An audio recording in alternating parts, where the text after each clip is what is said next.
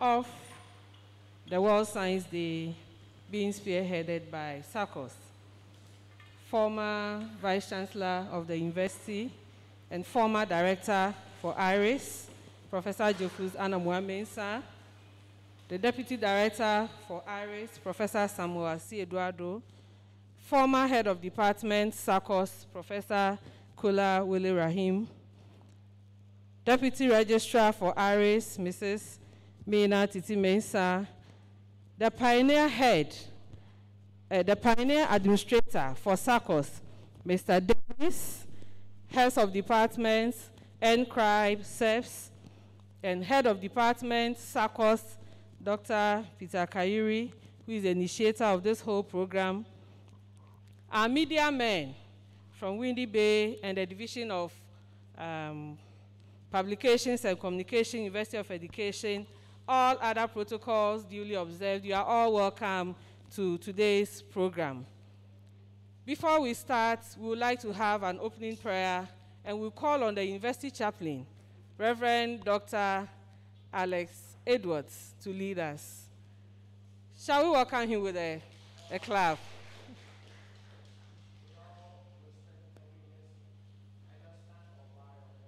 Would you like to?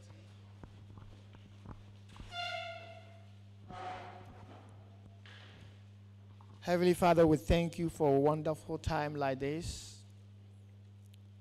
Indeed, the science of this world has come from you, and you have provided the wisdom and knowledge you gave freely to us, that out of that we can change the world. Today we've seen the manifestation of how an institution like this can grow and impact in the science world. We want to acknowledge the fact that we can do nothing without you, Lord. Therefore, we invite you to come into our midst, especially to give us the wisdom, knowledge, and understanding of the things that are yet to come.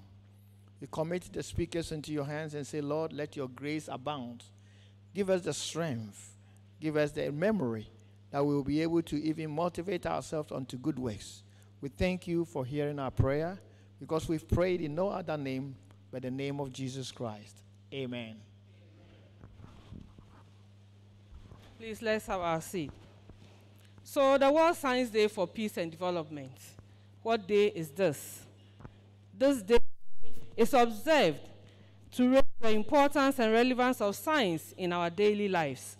As we are all seated here, science is at work in all aspects of our lives. And this day highlights the significant role of science in society and the need to engage the wider public in debate on emerging scientific issues. So the main aim of this day, that is 10th November, which is celebrated worldwide, is to ensure that citizens are kept informed of developments in science. And so we are here today to observe this special day. We started yesterday, and today we are continuing, and you are all welcome. In fact, I'm not the one to actually welcome you. I'm just the John the Baptist. The one who is supposed to welcome you would come and welcome you. So at this juncture, I would like to invite the Deputy Director for IERIS, Professor Samuel Asi-Eduardo, to welcome all of us. Please, let's give him a clap.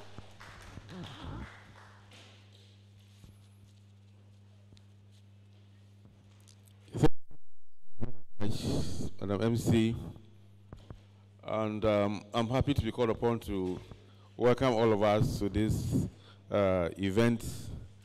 And Professor Anamwa-Mensah, founder of SACOST and former Vice-Chancellor, in order for the first Vice-Chancellor of our great university, Professor, my mentor and chief advisor on this campus, the Pioneer Administrator of SACOST, Deputy Registrar, Mrs. Titi Mensah, researcher in science. I can see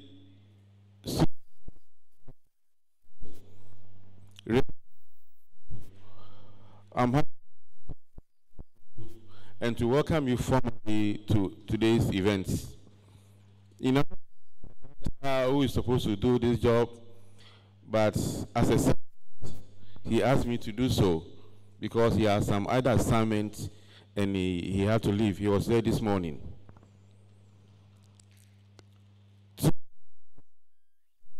Because of what the MC has just said about the World Day, which started some 20 years ago by UNESCO.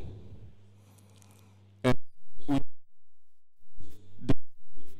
because as some in particular, and as I in general,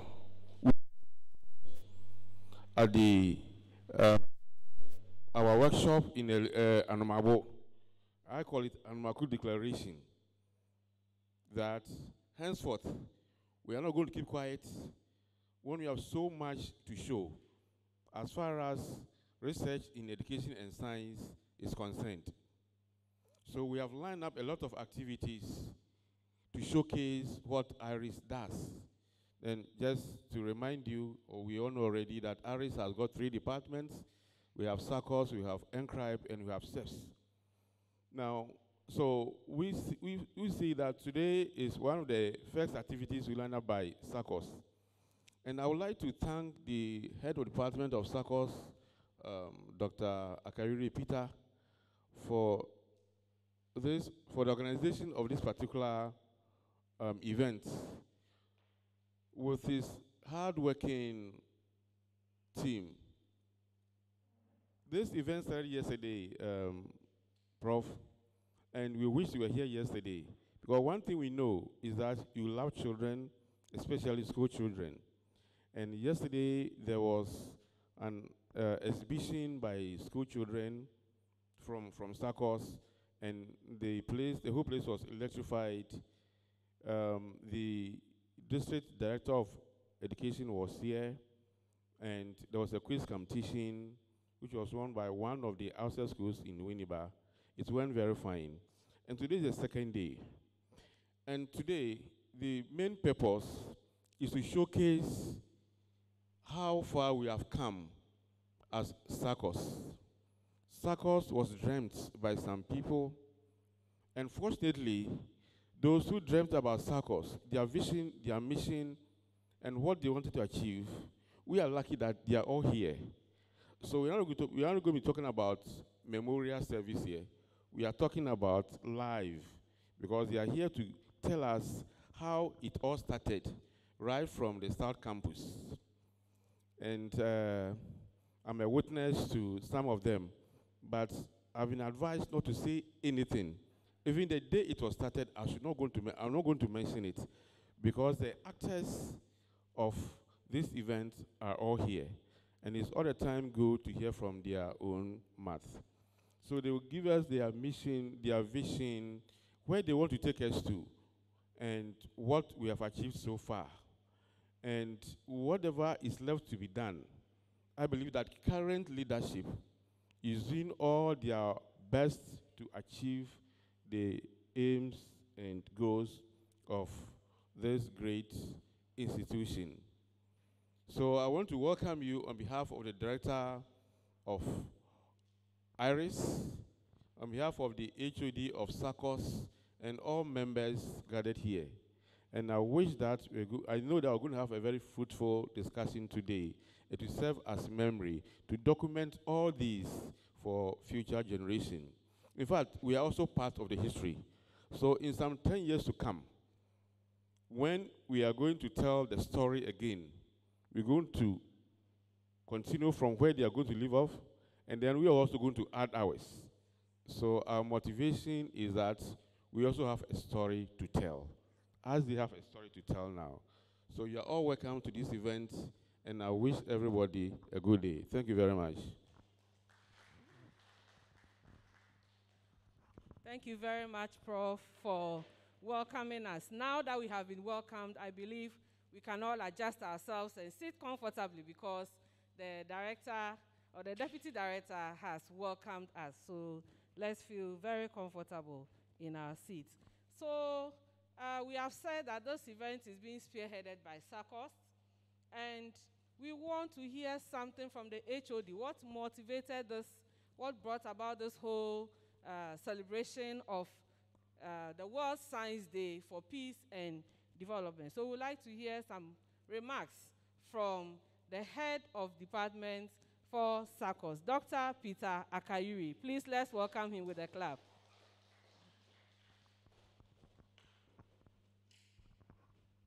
Thank you very much.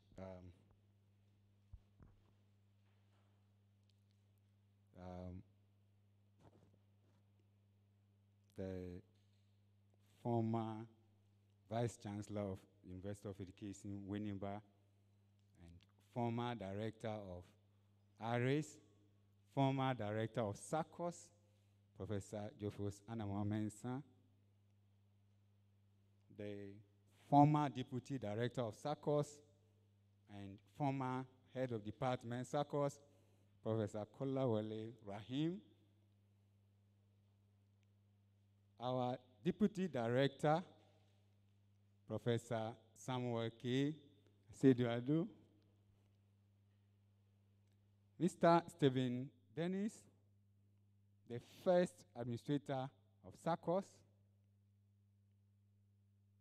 our hard-working Deputy Registrar, Ms. Wilhelmina Titimensa, HOD Inscribe, Dr. Clement Ali, HOD SEPS, Mr. Peter Kwai Agri, fellow research fellows in IERIS and staff of IERIS, the media present, our national service personnel who have been working tirelessly. I stand here today because we started something very small, which we call the STEM Working Group. Because in SACOST, we have limited number of staff, so we decided to form what we call a STEM Working Group, which is composed of Mr. Ahmed Amihie is here. Then Mrs. Nelly Sechihagan is our MC today. Mr. Charles Asiam is also here with us. And our quiz mistress yesterday, Rebecca A.C. Kwanzaa. We actually made Professor Anama Mensah our consultant. We are here to inform you. We know we inform you today. And Professor Kola Wale Rahim is going to be our consultant. Our aim is that STEM is now ruling the world. And we think that that is a movement that Ghana should also pursue. We recognize that the Minister of Education is now moving towards the STEM approach. And when I took over the headship, I realized that there are a lot of SACOST production that are geared towards STEM, indigenous knowledge and contextualizing science and mathematics, teaching and learning. And these activities have been ongoing. But it appears that the university community, Ghana, and the world is still not aware of these activities that are going on.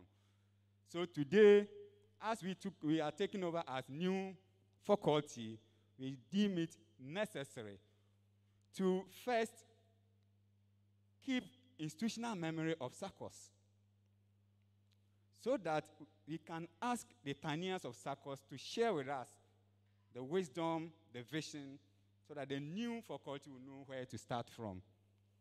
We want to also discuss the present outlook of SACOST. We want to also look at the future direction in terms of the new trends and the new curriculum that we are now beginning, which we call the standard-based curriculum. And so we want to also showcase and rebrand SACOST activities to the world through the university website, YouTube, and other outlets, Facebook accounts, and all that.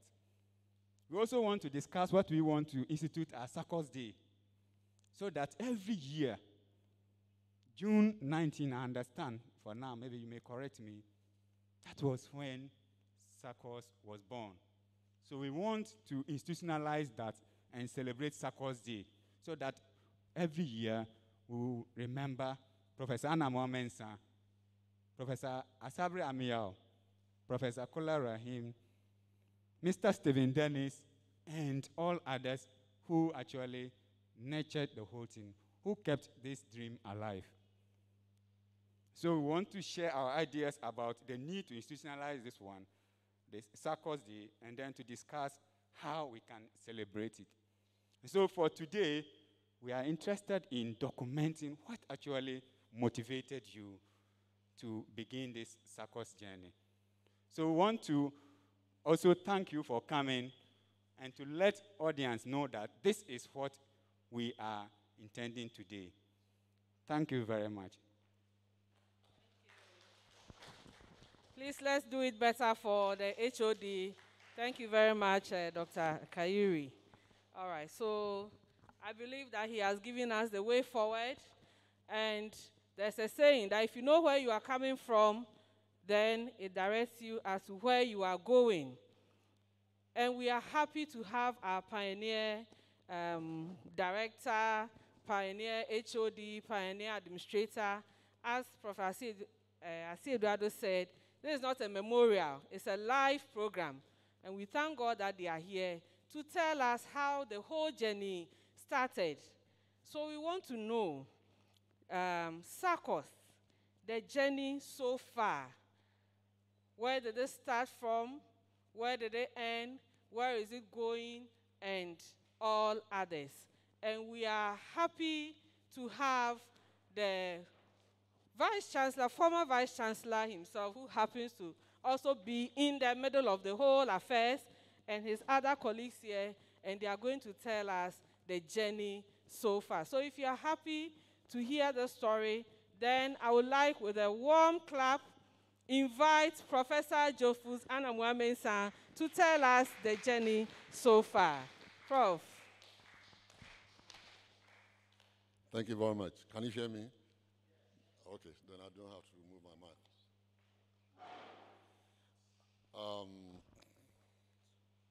Thank you for the invitation to be part of this celebration. I believe it's important. Sometimes we need to remember what happened for things to happen now. And it's always good to do that. Today we are doing it for SACOST. Maybe some other time we'll do it for SEPS and CRIBE, because they were all formed by me. So we need to do that for the rest also. But it's important that we're celebrating the World Science Day. Excuse me.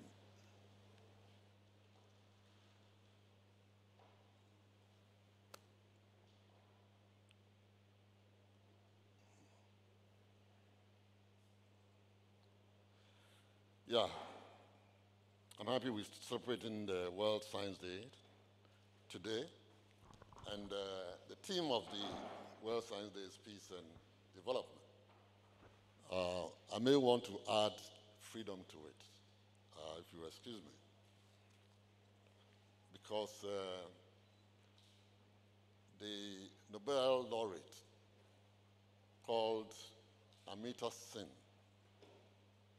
he wrote a book, Development as Freedom. So if you don't have freedom, you cannot develop. It's when you have freedom that you can develop. So if you have peace, and that's all that you have, and you have the freedom to make things happen, then development takes place. Otherwise, there's no development. So this is just by the way. But what I'm going to share with you, I'm going to take you through the journey, where it started, the rationale for the journey, the importance that some of us put to some of the things that are happening. And looking at things not from the normal way people look at, normal way scientists look at, but looking at things that we have ignored over the years. And we seem to be following the dictates of our colonial masters. You know, what they want us to do is what we do, not what we want to do, you know. So it becomes important for us to look at that. So I'll just go through that with you. But this statement, I don't know whether you can read it from the back. These are the rationale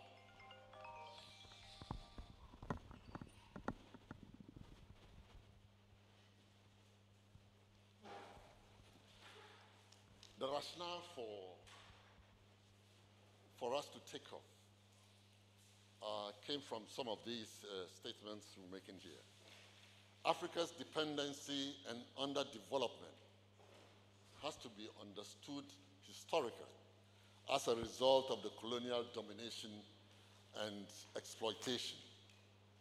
Even decades after independence of African states, the domination from the imperial powers continues to have its control over the economy, formal schooling, and knowledge production in Africa. I mean, you can see it. Since independence, Ghana 60 years plus, our economy is still dependent upon outsiders. Our salaries and so on are supported by outsiders.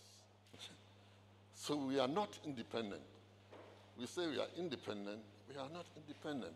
They are controlling us. And this is something, you know, Nkrumah wanted to put into our heads. But we failed to see the rationale in that.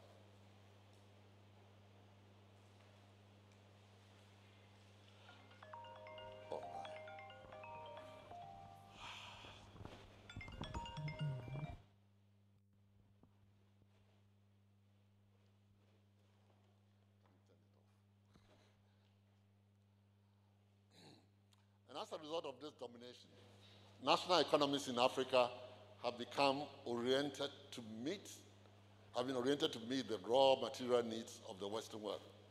What do? We provide the raw materials for them. They want cocoa, so we provide cocoa for them. They want rubber, we send our rubber to them. Whatever they need, so the raw materials, the gold, we send it to them. We don't even add value to them. So they will add value and bring it to us, and then we have to pay the high prices for it. No. So similarly, as a result of the same domination, the African academia, the lecturers and professors, is externally oriented to cater for the intellectual needs of the West. So they bring, oh, we want you to do this work for us, research. And sometimes they don't even want you to do the analysis. Or if you do the analysis, they want the raw materials, the raw data. We will do the analysis, you know, because they have an agenda. And that agenda is there and control us, you know. So these were all some of the things that really pushed some of us. So we find that not much research has been done to support the knowledge base of indigenous communities in the country and in Africa in general. No. Research taking place in Africa tends to address the needs of Western intellectuals than the research needs of their own countries, thus making most of the Africa's knowledge production externally oriented and directed. The intellectual production from African academics serve as the intellectual raw materials for the academia abroad to sharpen their theories and construct new ones from their own perspective, interpret it in their own perspective. That's a new theory. And then we all follow.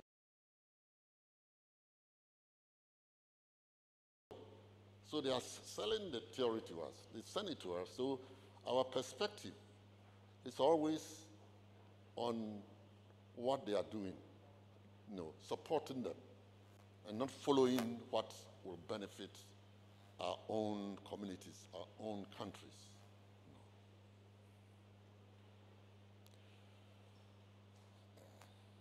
So these theories do not take into consideration the complex socio-cultural realities of the place where the data or raw material has been obtained. So that is the fallout of this.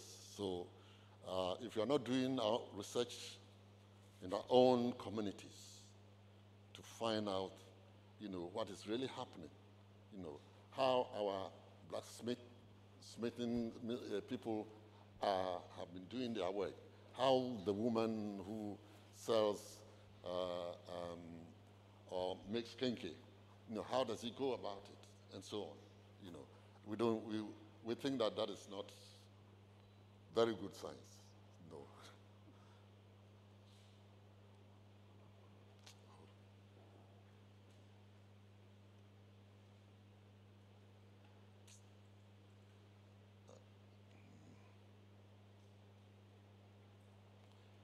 Yeah.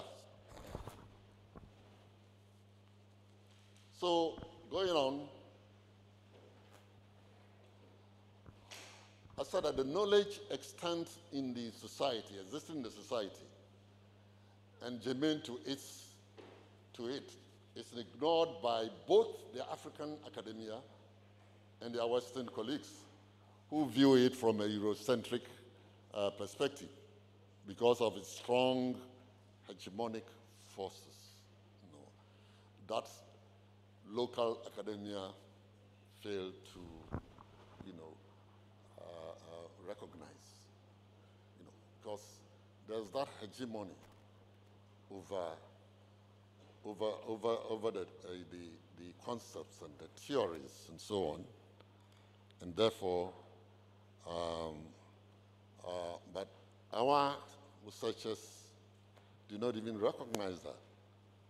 All that they know that, we are going to do a research, and so we go and do the research for them. No. So, but we need to recognize that. So these were all some of the things that were agitating us. So instead of developing our own theories, we use theories from the West to understand our complex culture. Just wondering how many of our lecturers, when they are writing a paper, will quote maybe Asediado, will quote Reverend, will quote people here, but they will quote people from somewhere else. Why? So those are issues.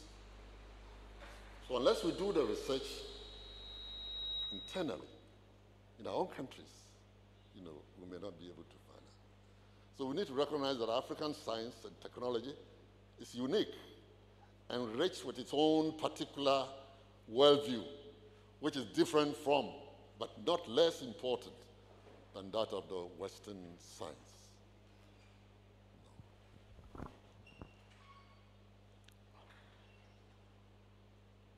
Keep on coming.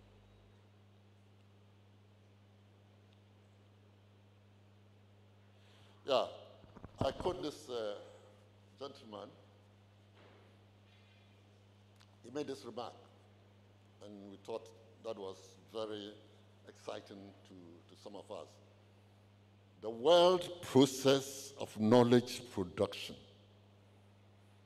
not when you are doing research, the knowledge you bring out, entails marginalization of old elements of knowledge and know-how, along with their steady withering and impoverishment, And in worst cases, they are sheer disappearing and vanishing out of people's conscious memory.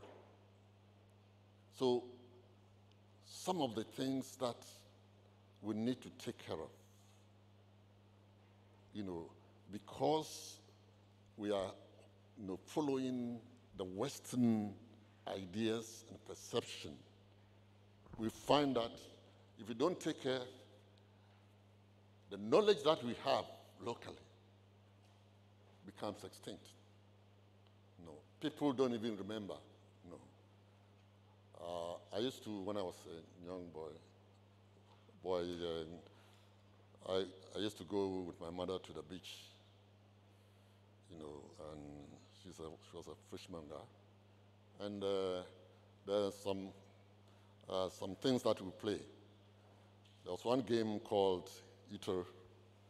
You use the sand and you hide a round knot in it, and then somebody has to use a stick to find it. As a lot of young people at the beach, they don't even know that it exists. Everybody has forgotten.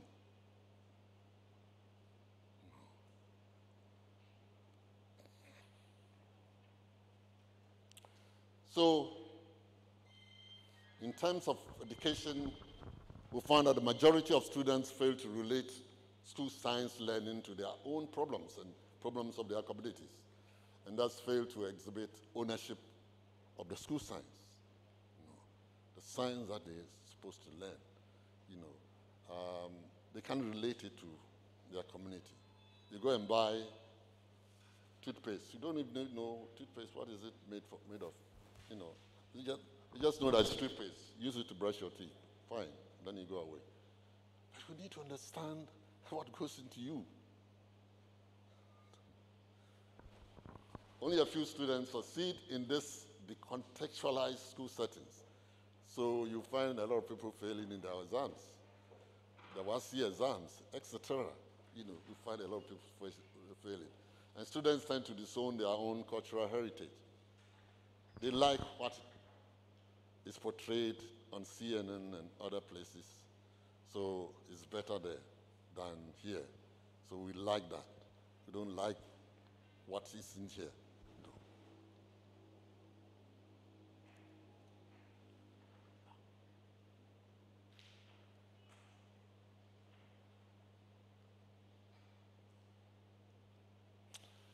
Yeah.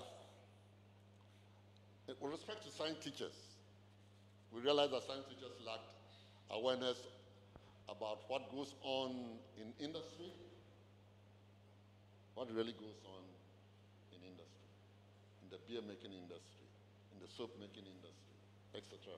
What really goes on, and how the science concepts they have learned at school fit into the wider jigsaw puzzle of factors which facilitate the production of goods in industry. Then science teachers also lack awareness of STEM concepts associated with everyday items they buy from supermarkets and so on.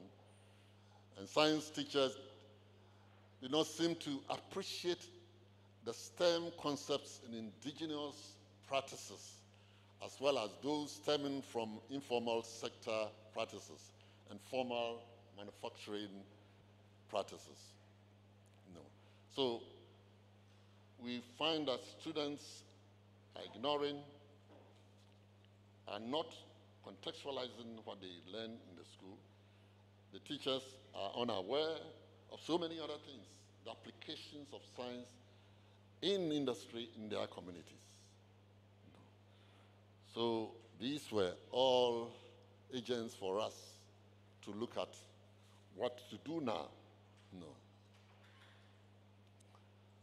However, in terms of the indigenous knowledge systems, we realize that despite systematic cultural annihilation through colonialism and globalization and other means, the African traditions of knowledge continue to persist, continue to exist, you know, and therefore survive in all the things that, you know, they wish, you know, all these things should vanish, and then we only buy what comes from the West. So we see that there's a yawning gap between what we learn in the school, what exists in the community, and what even exists in industrial establishment where things are produced and so on. You know, we see this kind of gap, you know, and we thought that this gap need to be bridged, and at the same time make science, STEM, you know, interesting and exciting to our students.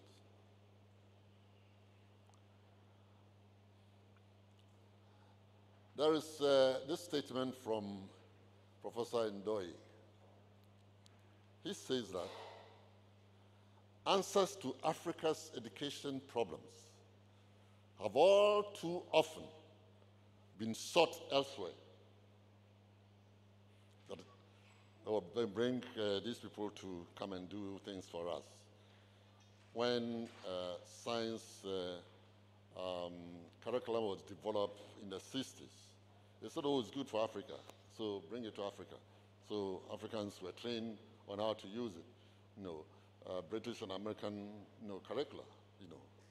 So he's saying that answers to Africa's education problems have all too often been sought elsewhere. Now a new paradigm is being adopted. Answers to Africa's education challenges exist and must therefore be sought first of all in the African context. In other words, in preparing for reforms as well as for their implementation by ministries in Africa. Africa is where the relevant knowledge and the responses will be found, and no longer just the place where solutions from elsewhere are applied. I hope you understand this. So, our problems are here.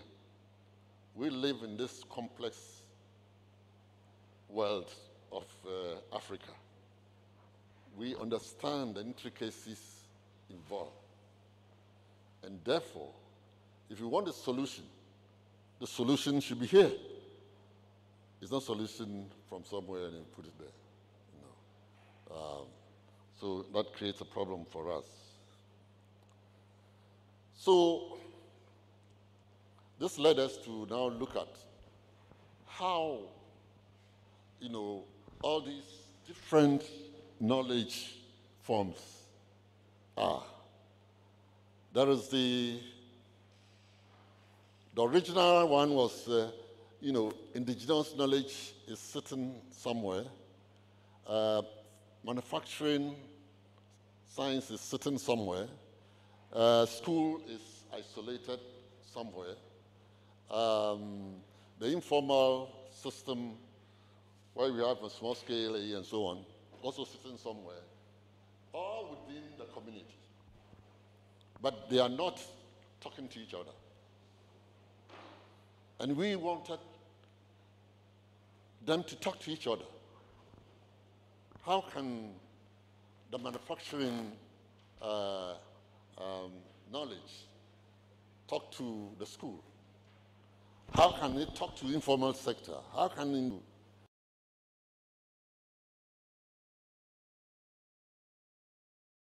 the formal sector? And that results in this, you know, an integrated model, you know, where there's a dynamic interface amongst, you know, all the group, you know, or within the community.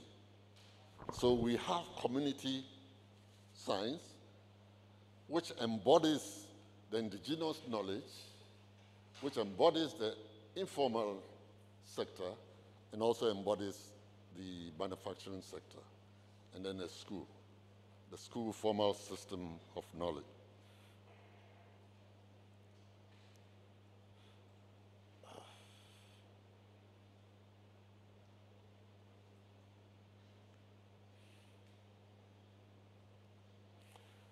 Yeah, so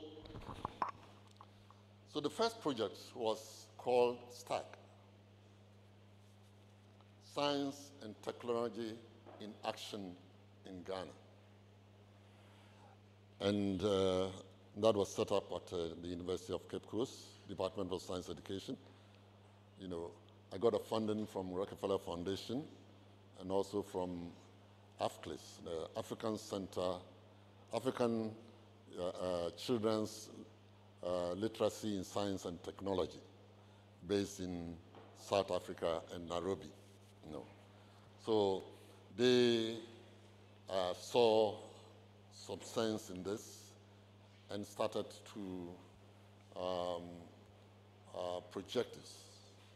And the government of South Africa itself also took it up, that our indigenous knowledge system is so critical to our development. It is historically embedded in our genes. You are born, there's something inside there, you know, that you carry along. And we need to really pay attention to it. So the STAG project started in 1993, and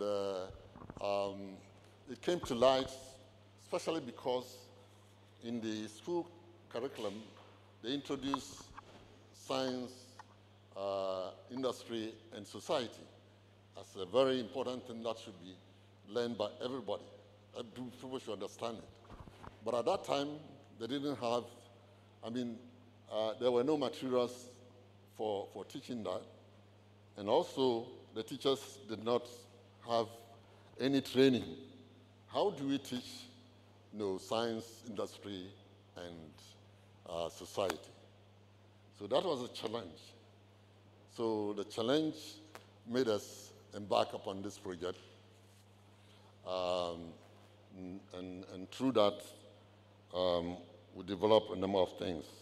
But the mission was, to bridge the gap between science as practiced in the school and that practiced in formal industry.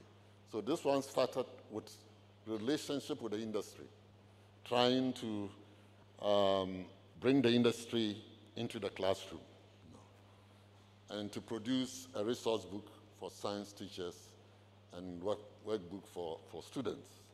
The interesting part of this is that, when it started,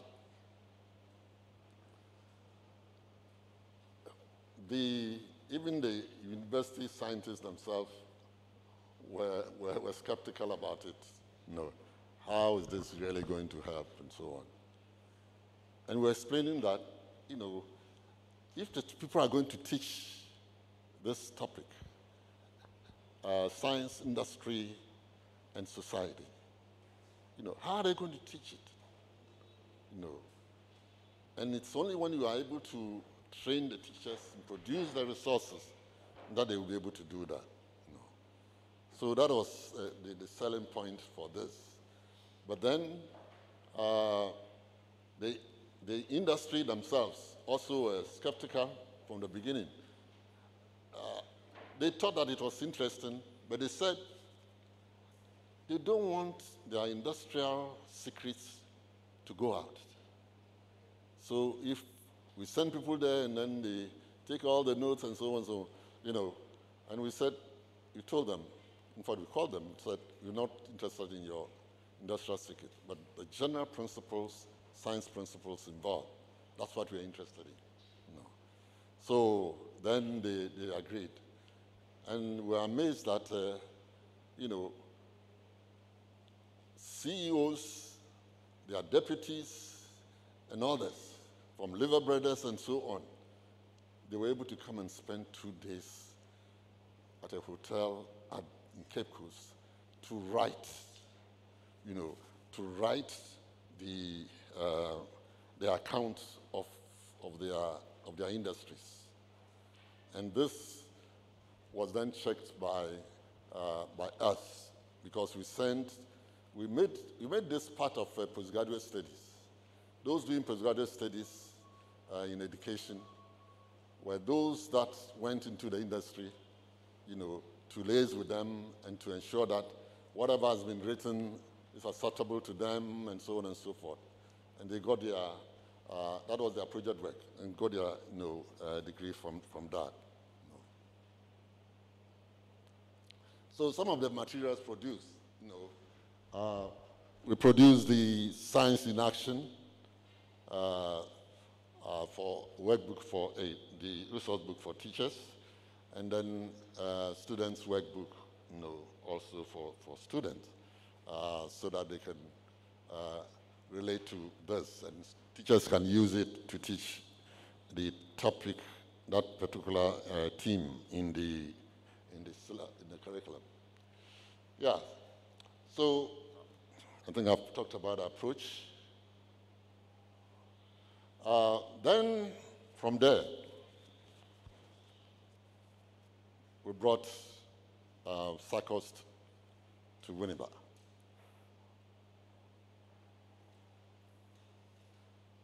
In 1998. But the inauguration took place in 2000, in June. And as you can read, this center was set up as a Pan-African Research and Materials Development Center for the promotion of community science and technology in African schools, with the ultimate aim of improving science and technology education on the continent. It was not only for Ghana. It was set up as a Pan-African system, center. And our job was to produce materials and ensure that our kids can relate to these.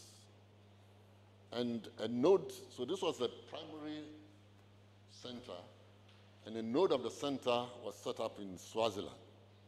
So some of us had to go to Swaziland to take them through how they can set up the node and so on and so forth, how to do the kind of things we started doing, and South Africa had its own, So it was into Tanzania and Zimbabwe and all the others, we're also doing that, and we were supporting them. So it was, the idea was that Africa needs a place where, if you want to have, resource materials developed, people can come and learn how to develop those materials, go back to their own countries and start doing that. So that was the main vision of SACOST, to really be a center of this. So, and we try to do that. We try to do that. A lot of training took place here, seminars took place here, and so on. Even though it's a small thing over there, but a lot of things happened. People from other places came, and then projects, involving Tanzania, University of Leeds, and SACOST was organized, where we collected data on linking indigenous knowledge to the world of work. So these are some of the things, but the mission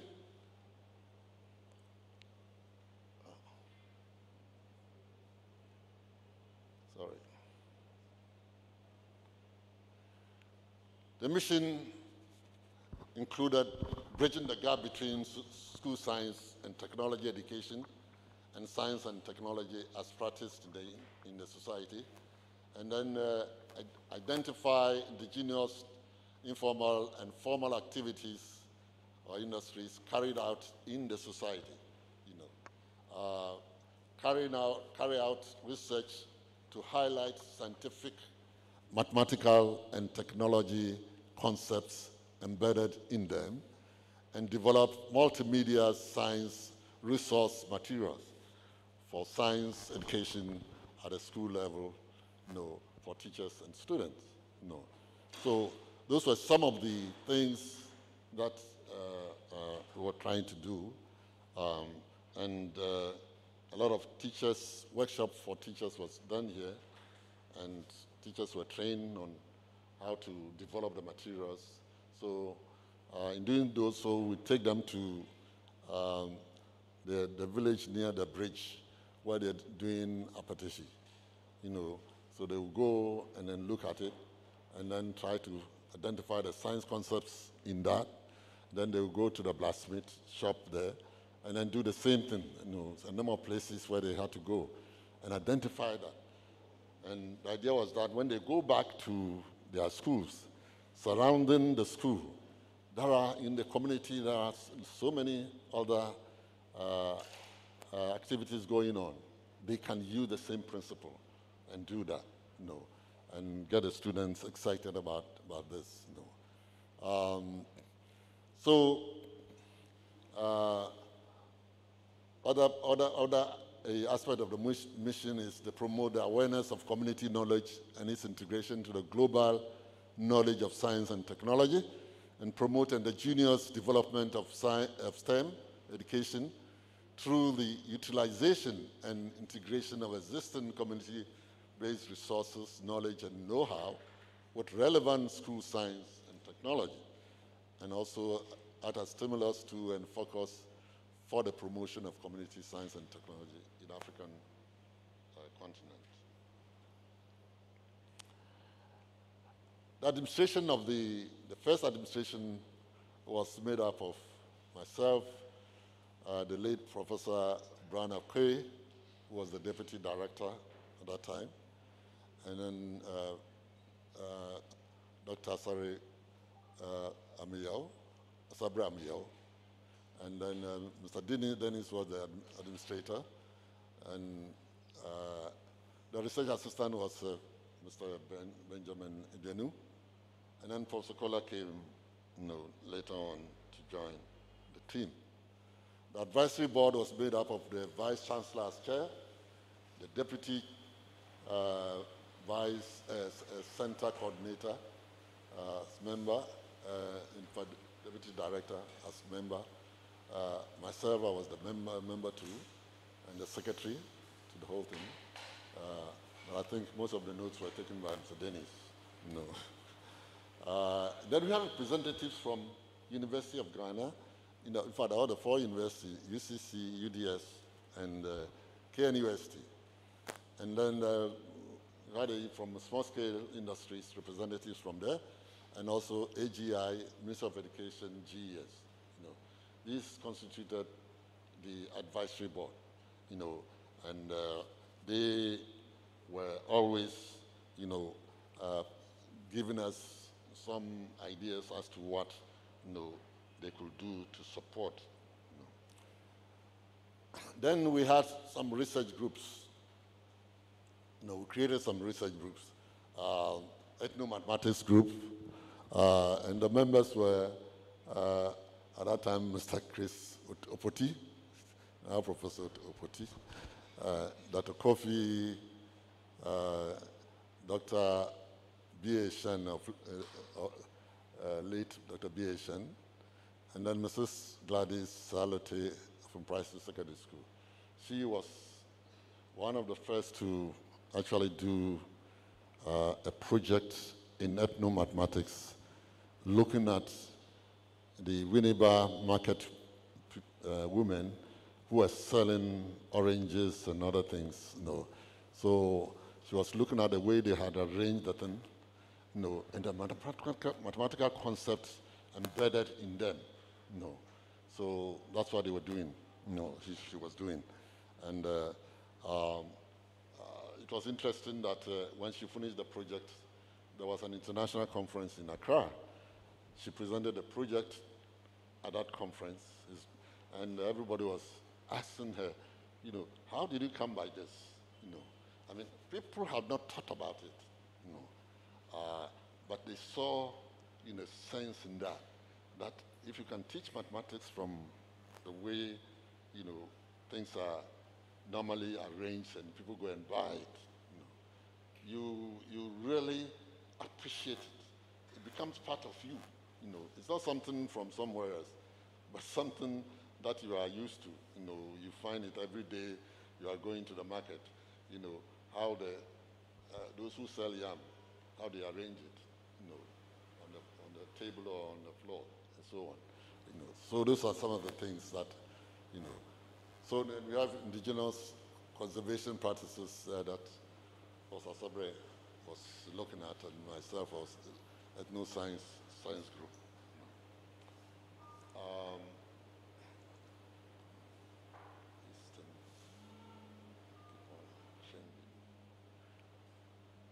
Yeah, so as I said, we had a series of workshops that were organized, and the facilitators came from various places: Uganda, Nigeria, South Africa, and so on. And we also had what we call the AFCLIS Grants Committee, and they give small grants to people in other African countries that are doing something similar to this. So we had some of the meetings here at the UEW, and we awarded funds to people to carry out activities in that area. Then, well, these are earlier publications. I've talked about some of them. But we had flyer for SACOST with a vision and mission and all the things there. And then we had impact workshops and other things that we also produced. We had newsletters. We even created a website where we were able to send some of the things that we have produced to other people. So these are some of the things, publications, all of you may be aware of it, but we did a lot of work on beads making, palm oil extraction, palm kernel oil extraction, leather tanning, kenke, making herbal medicine, how palm fruit becomes palm oil and margarine. We tried to develop something for junior secondary schools, a cartoon kind of booklet that shows the process for making, margarine and so on. We were, however, only able to do just one. And then, yes, I think we were only able to do one. So Dennis is there. So these are some of the, just to show you some of the activities and some of the teachers' workshops that were organized at the fish place, and all the other ceramic places and so on, textiles and so on. Indigenous kenke making in the schools. Yeah, and medicine. Okay. Yeah.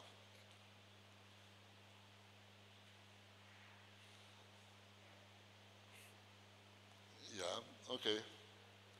And these are, we used to have research grants that we also gave to students in the universities that are part of the advisory board. So these are the first group of people who actually received it. And they are either in the final year or postgraduate students. And then we have Bernadette Clue. But I think Ahmed is there. Yes, Ahmed from UEW, at that time. So Ahmed has been with us for quite a long time. You know. Yeah, so I just conclude, you know, I know there are other things that have been done. There are issues that probably we'll talk about, how to now move the next step forward. How do you move forward? We'll talk about that. But I try to get this, where is it? There's a quotation I wanted to share with you. It looks like it has disappeared from my, but what it says is that, you know, this is Tambo Mbeki, former president of South Africa. And he was saying that, you know, it's so important for us to understand where we're coming from, understand ourselves. If we don't understand ourselves, you know, we cannot expect other people to even understand us. So if we can understand how some of the indigenous knowledge systems have come, you know, the indigenous knowledge systems are not only for science, the philosophy and all that, you know. So if you understand those things, these things will help us to develop, you know. And that's why SACOST became so important for us, you know, so that we can now stand upon it and say that, yes, you know, now Africa understand each other, you know. We understand where we have come from. So when you are developing, we develop from the basis where we are coming from. Thank you very much.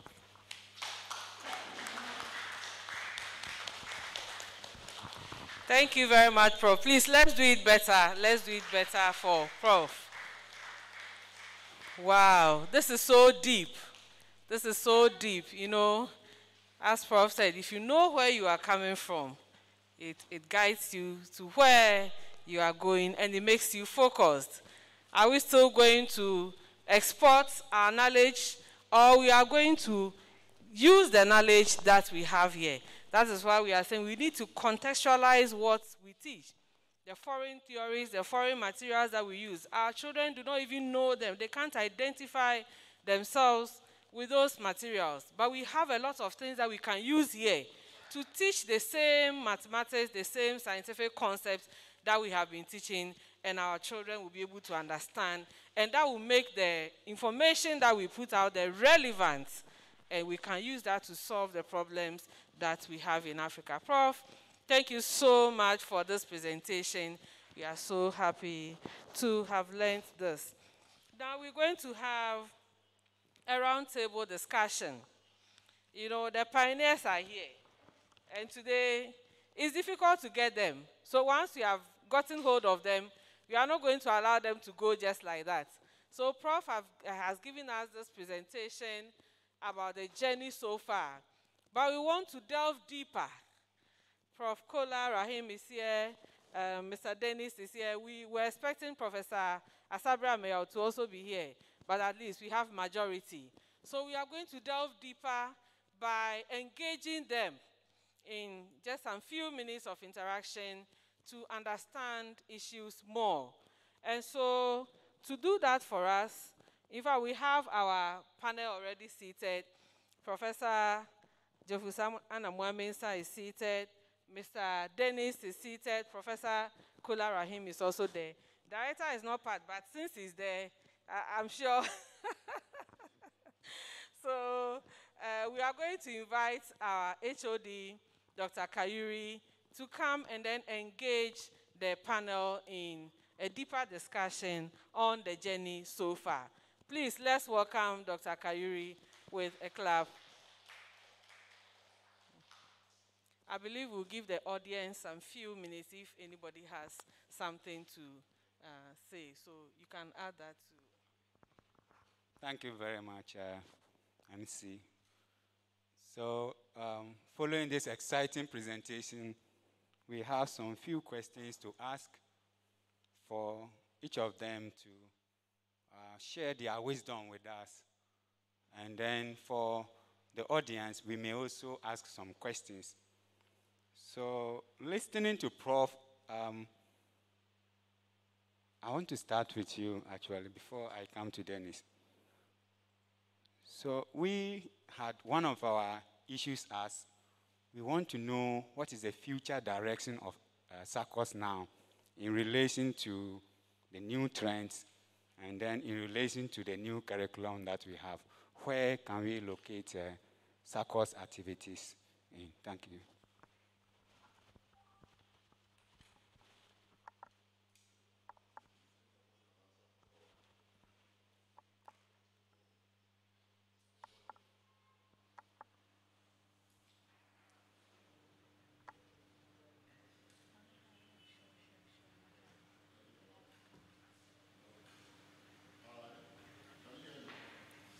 Hello? Can you hear me?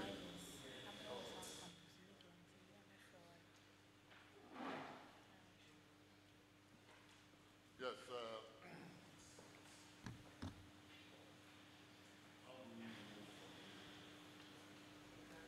I think what I left out in our discussion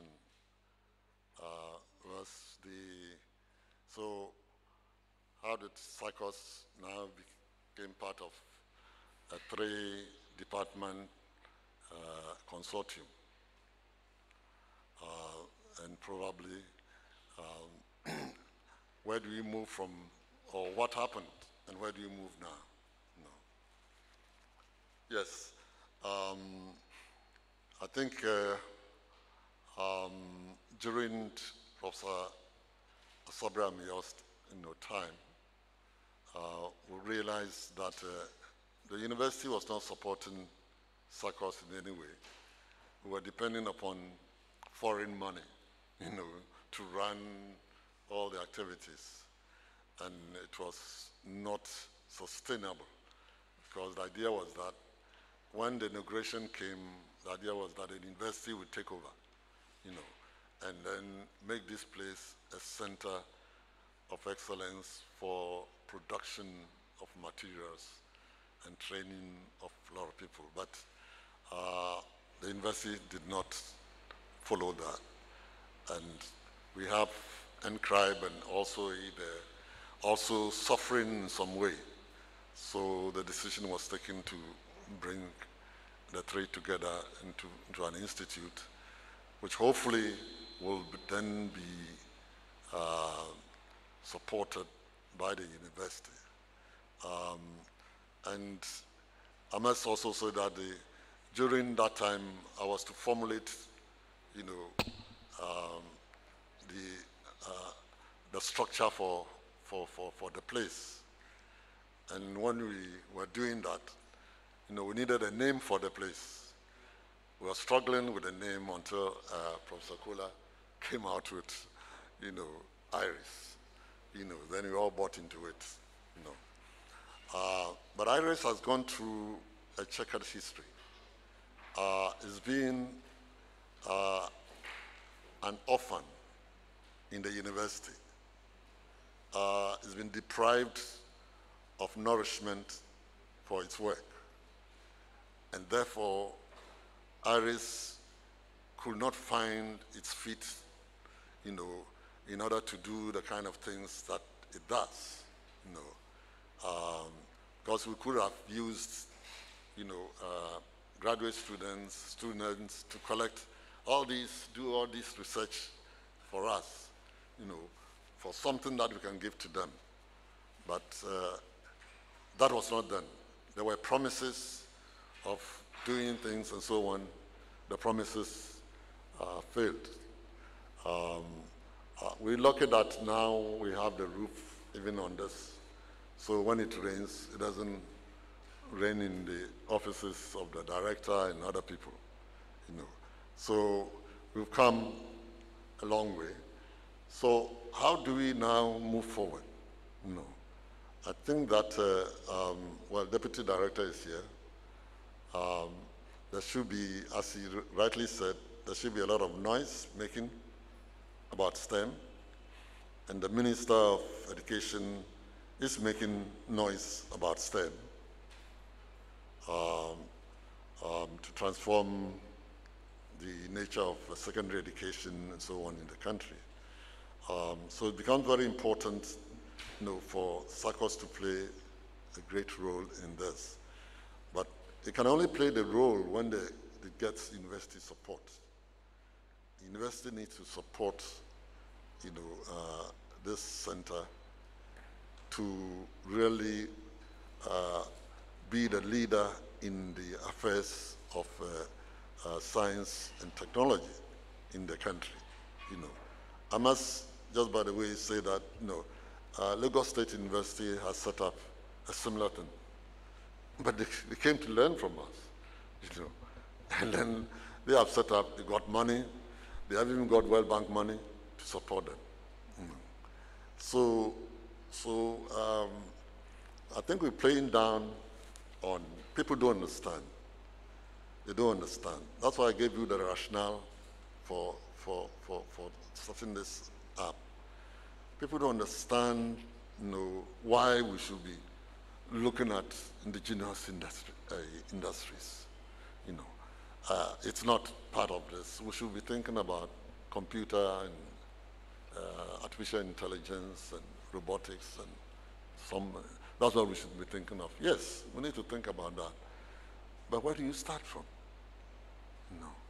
So it becomes important for us, when your own colleagues, SACOST suffered a lot.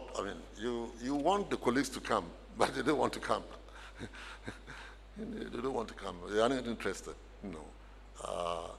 and it's unfortunate, but these are things that, we need to do a lot of sensitization. When I was coming, I was thinking that I'll find the place full with the lecturers and so on, so that at least I will try and challenge them on some of these areas. Unfortunately, it's in-house thing, so we're not able to do that. But as I said, the director and the deputy and HOD need to have a close interaction with the acting vice chancellor, and let him understand, the agency, even in this, we need to understand ourselves. Who are we? We don't even understand ourselves. We want to understand somebody else. It doesn't make sense. You wear clothes and so on. You don't even know the kind of patterns that are in the cloth, for you to use it in your teaching and so on. So where are you going? So it's important that we do that. There should be funding for the center. Funding is very important. These things that we have done are there. It's only, I would say, 0.01% of what we should do. The majority of things are there. When we went to the north and saw a lot of areas that we couldn't get money to do it. So well, what can we do? If the system is not supporting us, then it looks like, as I said, we are in Siberia, and not enjoying the reality of the university. The university has missed and forgotten about us. But these are important things. It's not about somebody, it's about the country. If we put the country first in everything, we will see that we'll be moving forward. But if we put personality first, we're not going anywhere. We'll go run, end up at the same place. Well, thank you. I don't know what my colleagues want to say something. Thank you very much. So before I come to Dennis to talk about the material production, I see him opening some of the previous materials. I'd like Prof. Kola Wale Rahim to also give us his perspective and add SACOST's present outlook. Thank you, HOD. I think Professor Namo Mensah has said almost everything. Well, we knew each other a long, long, long time ago, 1997, 2003. He sent Professor John Emina, to Finland for a conference which I facilitated over there. And then 2004, he himself came and said, Kola, you have to join me to develop what we now call SACOST. So here I am. Prof, with your permission and the Deputy Director, the Chair, I would like to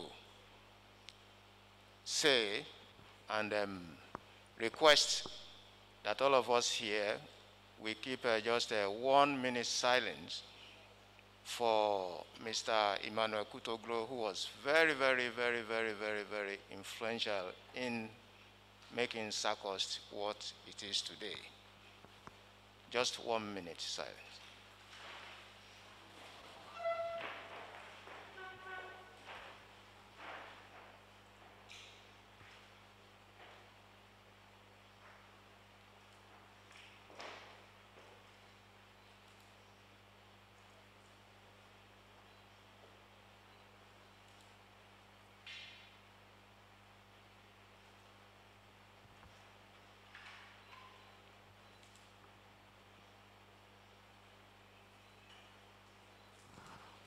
Thank you very much.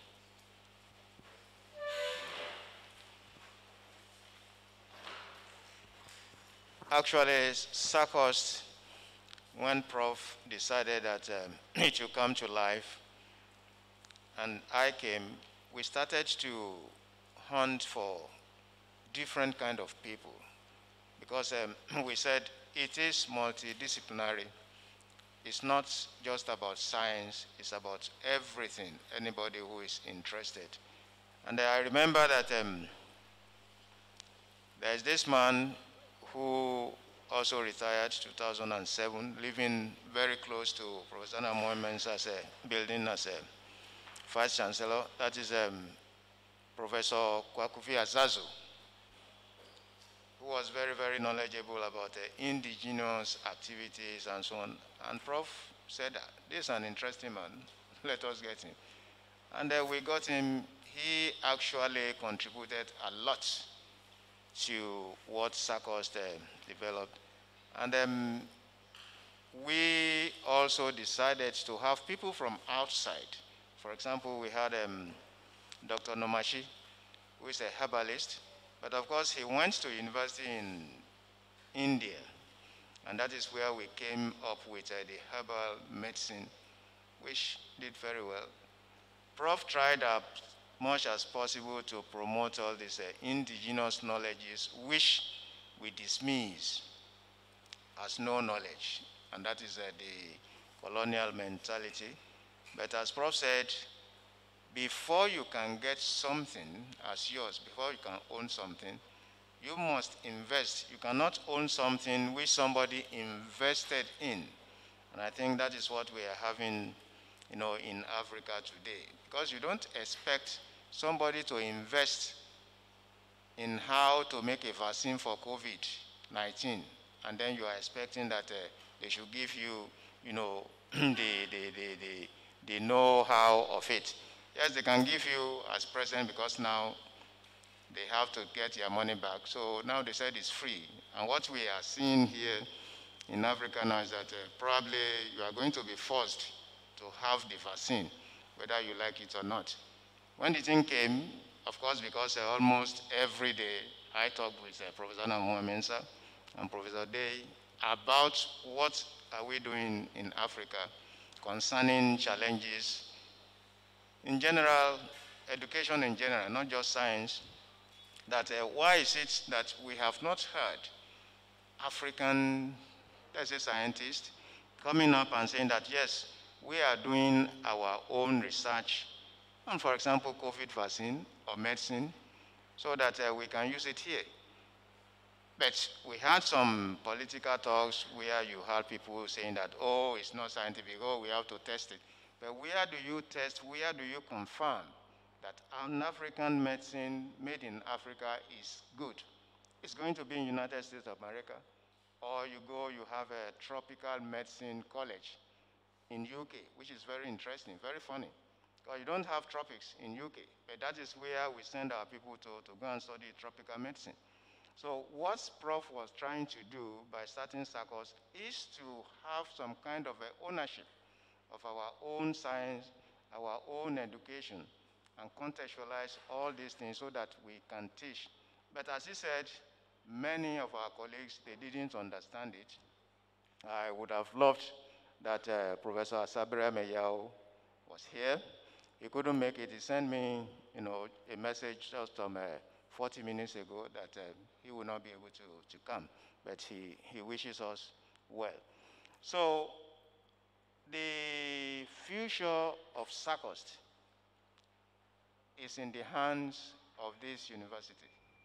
You see, it's like a saying which a good friend of mine, he was here last week, Professor Obebe, he's now 81 years old.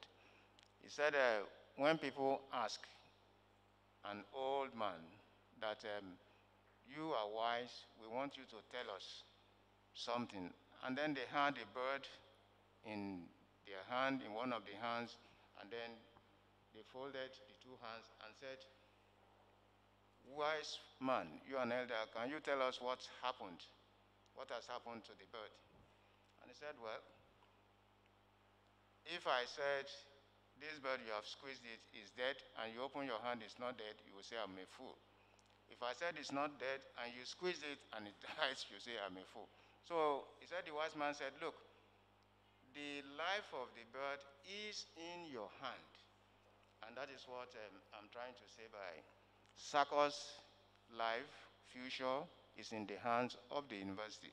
If the university doesn't invest in SACOST, SACOST may not die, but others will take what SACOST has produced and develop it. That is what Prof just mentioned about Lagos State University in Nigeria. They studied what we have been doing for years, and they were able to get $25 million from World Bank. And now they have Center of Excellence, which they are managing there. But you see, the problem with us in Africa especially is that we don't value our things, and I think that is not new. We think that when you talk about indigenous things, it's about superstition, but it's not superstition. We have been able to prove that Gari processing, you have a lot of scientific concepts in it we can use to teach our kids. But because we are not interested in what we can produce ourselves, that is why we are, in a way, stepping backwards.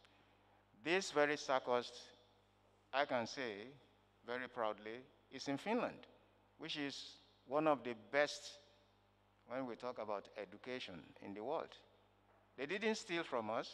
Prof came there and gave, a lecture, and they were asking me that, did you say this man is the Vice Chancellor, and he had time to prepare all these things he has come to give us?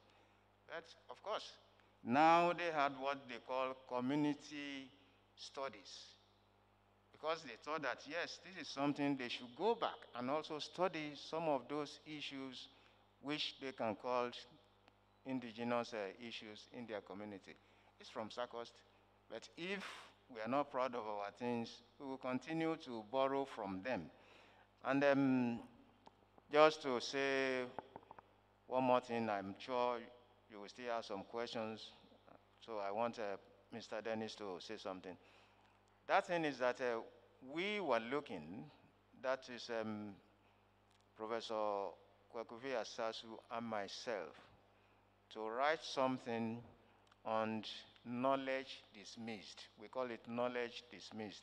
And we were going to inform Professor Namo Amensa about it. It is about the waste of African intellectuals.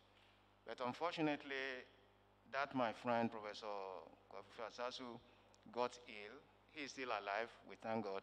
But so we couldn't do much about it. Then there's another thing, it's going to be part of the future of SACOST. And that is we must do some studies on challenges of science education in Africa. You know, what are the challenges? This I'm putting forward so that the HOD and others can see that we have a lot of things to do, which we can do if the university supports us. This is coming out of our observation of teams reports, which Professor Namo Mensah is one of the main architects of. That is Trends in International Mathematics and Science Study, which you see the report, I think, every other year. But then we see that all the countries that participated and those from Africa, they are always first from the last. Ghana participated one time, first from the last. Why? But then Prof and I, we went through, we saw that all the questions concerning tropical issues, our students did very, very well. But all other questions, they didn't, just because it is not their own. What do you think an African student will say about snow when they say, give us the 7 types of snow? Somebody who is living in Winneba, he is used to what you have, the ocean here and so on. So this is, I think, what we are trying to say, that we have to conceptualize science and mathematics. And for sure, we will still hear more from us. Let me give a chance for my colleague, Mr. Dennis, to say something. Thank you.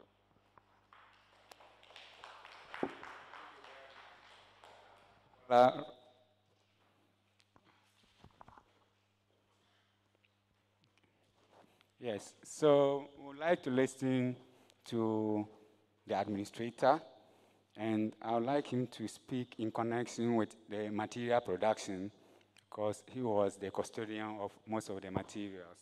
So if you can also tell us your experience, how you came out with over, I think, 15 different books on kenke production, leather making, all those ones, your experience, and where are the materials? Anyway, thanks for the opportunity. But before I say anything about the material, I would like to say something about what I also believe in, the dream that's brought into being SACOST, and I happen to be called into to play a part. And as a student, and then later as a science teacher, I realized that many students were not choosing science because they felt it was a very difficult subject. The concepts were not easy to grasp. And how do we move forward and have scientists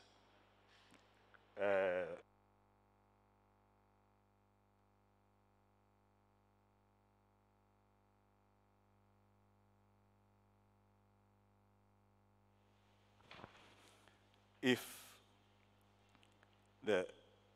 those who would have been the scientists did not grasp the concept? Because I'm sure many people, many of the students who did not choose science because they did not understand the concept, if only they could grasp the concepts and have taken that line, may probably have been better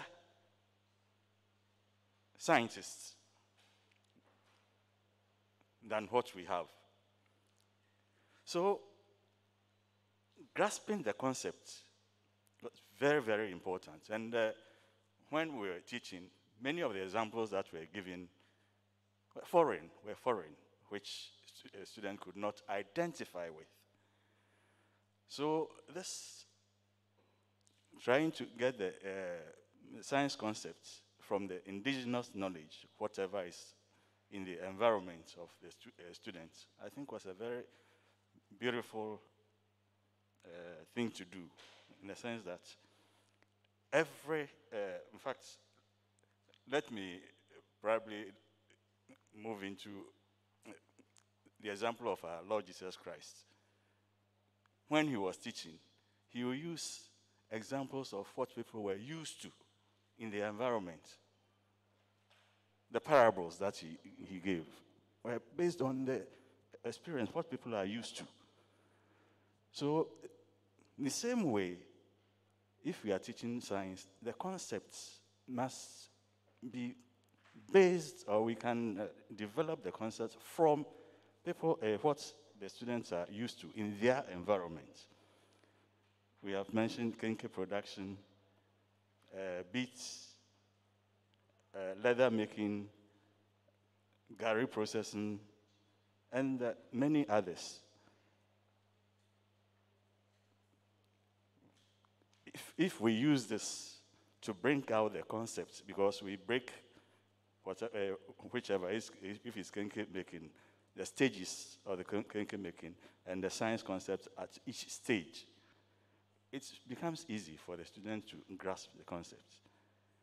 And one thing also I liked about what we were doing in the program is to involve the teachers and, in fact, Ghana Association of Science Teachers,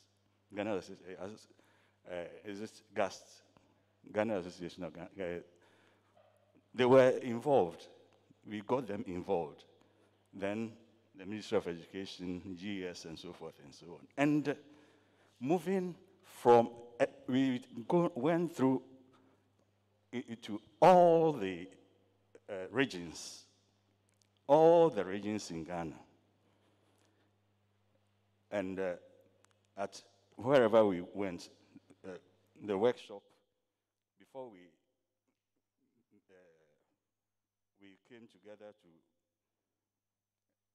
have the workshop, we would visit some of the indigenous activities, and then later on come together. And as it is through that, for example, that this was produced after we have gone through all the 10 regions of Ghana. Now, my point is getting the teachers who were in the classroom involved, and getting those who matter in the Ministry of Education also involved, I think all helped. And if we could only continue, if what we started could be continued, the grasping the concepts by the students would be easier, and we'll have more students choosing to be science students instead of the other areas, even though they are equally important. But we hear often that the future, if we want to develop and develop fast, we have to, it will be in the sciences and the mathematics. That is where the future lies.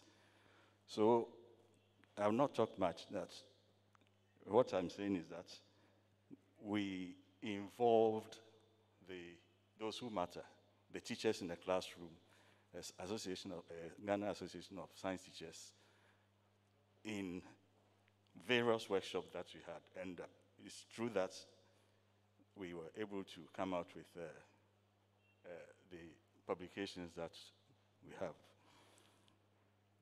So that's what I want to add.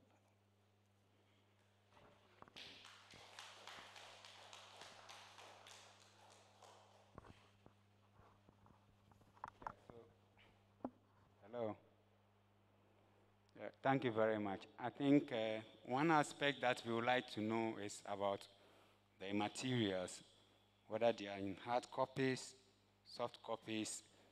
In case we want to digitize them, is it possible we can have some of these ones?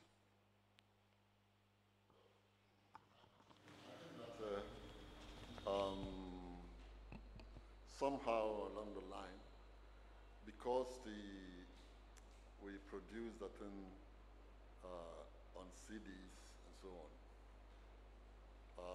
When they were produced, these materials became outdated, and we needed to transfer them into more current,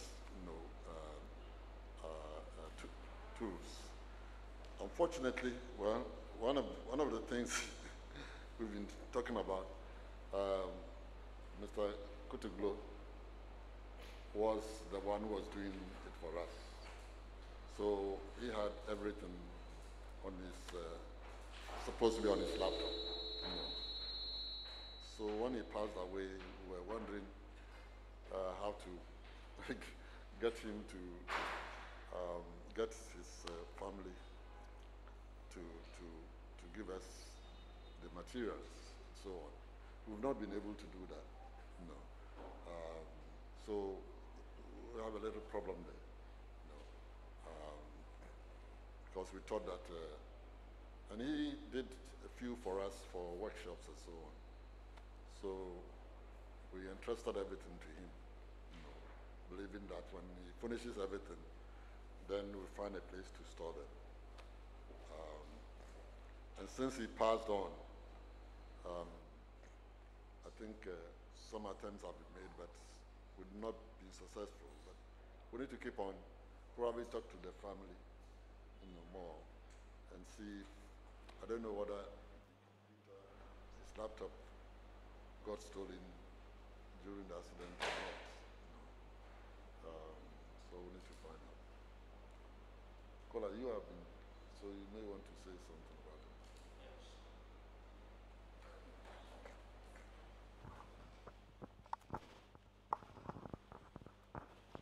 Yes, unfortunately, we have not been able to talk with any member of his family. I am thinking that if I could get his senior brother, maybe that will be easier to ask, not the wife. But we will still try, because to be candid, I think he had almost all the materials that we could. Actually, we were even planning, with him that we were going to start a new production. Then we were thinking we resuscitate the newsletter, which he was the first producer. But well, we still have the problem of not knowing how to get those things. What we have are the old things they don't use anymore. The one we went to use at Abuakwa, Tafo, which they are just impossible to wash, to put together. So we don't see how we can locate those things. Even some of the materials which we thought we could review with Professor John Emina, we don't have them either. Because I remember that we sent these publications to the University of Cape Coast, UCC, and they approved of them. They said they are good, they are all right, but they wanted us to scale down the English language to come to the level of the JHSS students. So that is where we are. But I think if the university will see the future of SACOST as very bright, as I am seeing it, because it's going to be the future of all societies, all universities. I think we will go back to the time of Bologna, where you just have to study what you have as indigenous. I think if the University of Education will invest seriously on it, get even the students who are going to be teachers to be involved. Let us get their curriculum to also include this kind of indigenous science, not only science, indigenous arts. And that is why we have even extended, probably the HOD was going to ask about that. We have extended the SACOST arena to STEAM, instead of just STEAM, because we have been doing some things with the theater arts, that is the School for Creative Arts, where the present Minister of Education is very interested in. When he came to UEW 2 years ago, I remembered I discussed with him while we were having lunch, and he said, yes, that is true. Why is it that we think the arts students, they are not as good as science students? And we have been seeing that I think almost in is very scientific. And now we have even extended to Canada, where we have Professor Day, who is supporting us and very interested in indigenous knowledges. Fortunately, that project is continuing, because recently they have just written a proposal, which the HOD SACOST is aware of. They have signed a kind of MOU, and they have sent a proposal to have some kind of funding for what we call the Fall Institute, which they did 2 years ago. They are coming again. Prof, I think you were here that time also. So I think this kind of collaboration should continue, but UEW should not allow, the outsiders to come and take the pride of them. Because if UEW doesn't invest very well in SACOST, I'm sure the University of Toronto will get a lot from us, and then we'll take it to Canada, then we will be hearing from them, and now they have to teach us what they have taken from us. That's how.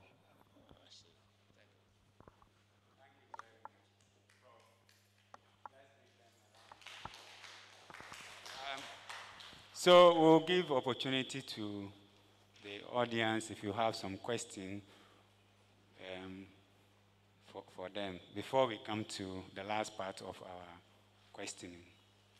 So if you have any question, yeah.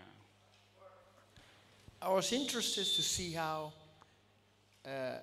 studies went on. I think it was Legon, with the use of charcoal. And I'm thinking about it that, is that the reason why people are now doing too much charcoal toothpaste? Could you help me to understand why this simple charcoal thing that we were using when we were little has now become the order of the day? And SACOS could be blowing their horn about how to understand these little concepts. I don't understand. Prof, to be very soon. Reverend, if I may expose that. Anyway, I think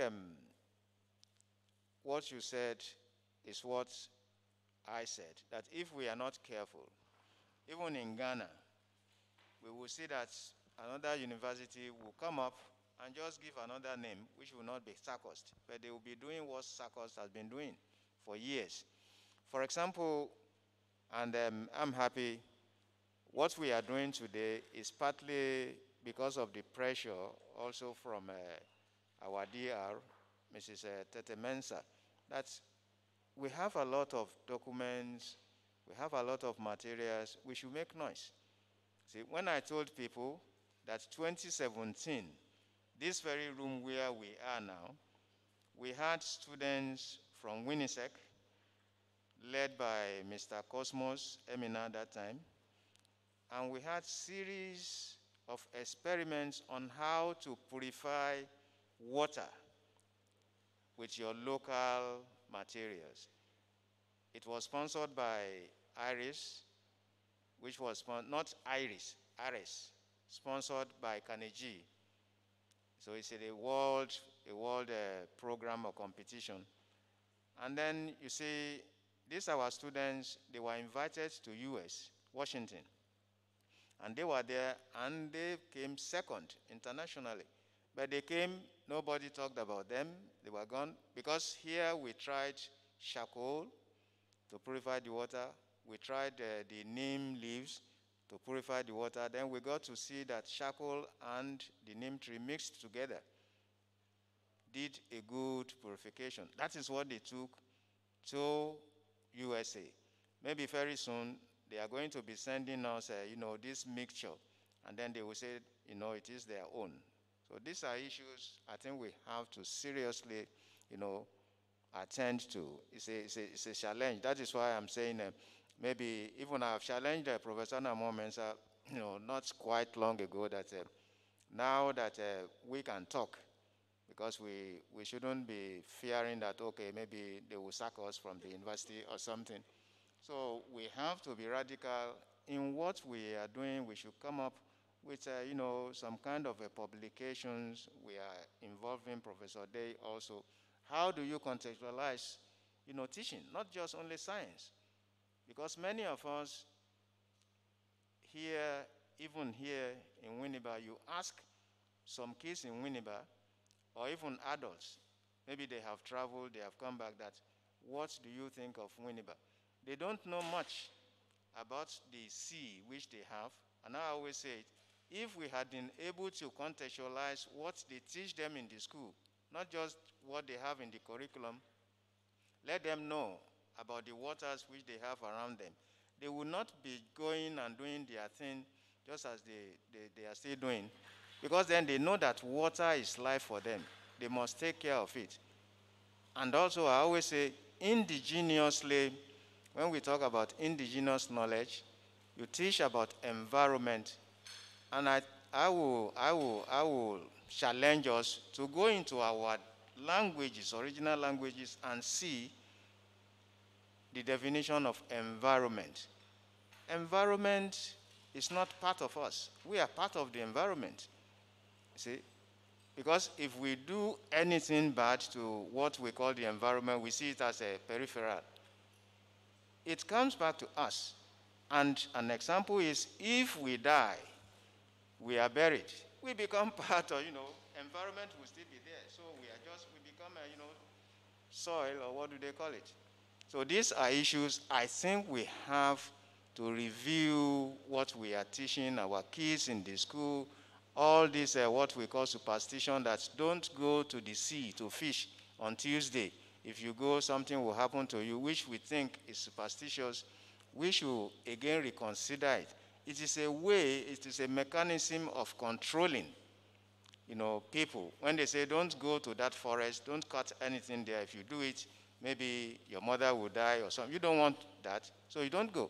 But now that we have the Bible, we have the Quran, they say, oh, in the blood of Jesus, nothing will happen to you, go.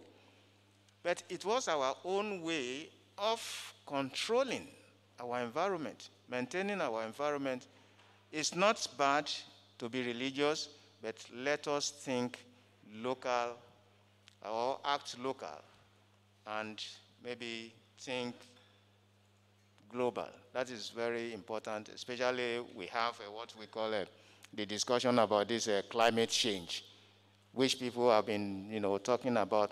What is my own concern that an American, a European will be telling me that, oh, cut down, the use of charcoal because, I'm not seeing the effect that much here. I'm not developing. You are the people who are releasing the carbon into the atmosphere, and it's affecting everywhere. Now I have to pay for it. I think there's something which our leaders, and especially not political leaders, the intellectuals, they have to become radical. They have to conceptualize issues, problems, and then we can move forward. Thank you. Thank you very much. I'm not a scientist, so I'm just wondering, because at the moment I'm producing pure water, and we've imported charcoal into one side of the purification, and then they have very clean sand, which is like pebbles of stones, and then there's another thing they call rinse. And I look at these three things that my processes go through, and I say, so what? Then it comes out to have a very clean water. I think we should know why we use charcoal, why we use this and that. And for that matter, the publications. It's all right to talk to the intellectuals about publications, but in simple terms, what is happening that I have to use charcoal? Thank you very much. And I think if we actually read the books that they have produced, they have simplified it for us, and Prof has samples of them to use that to relate and answer your question. Prof.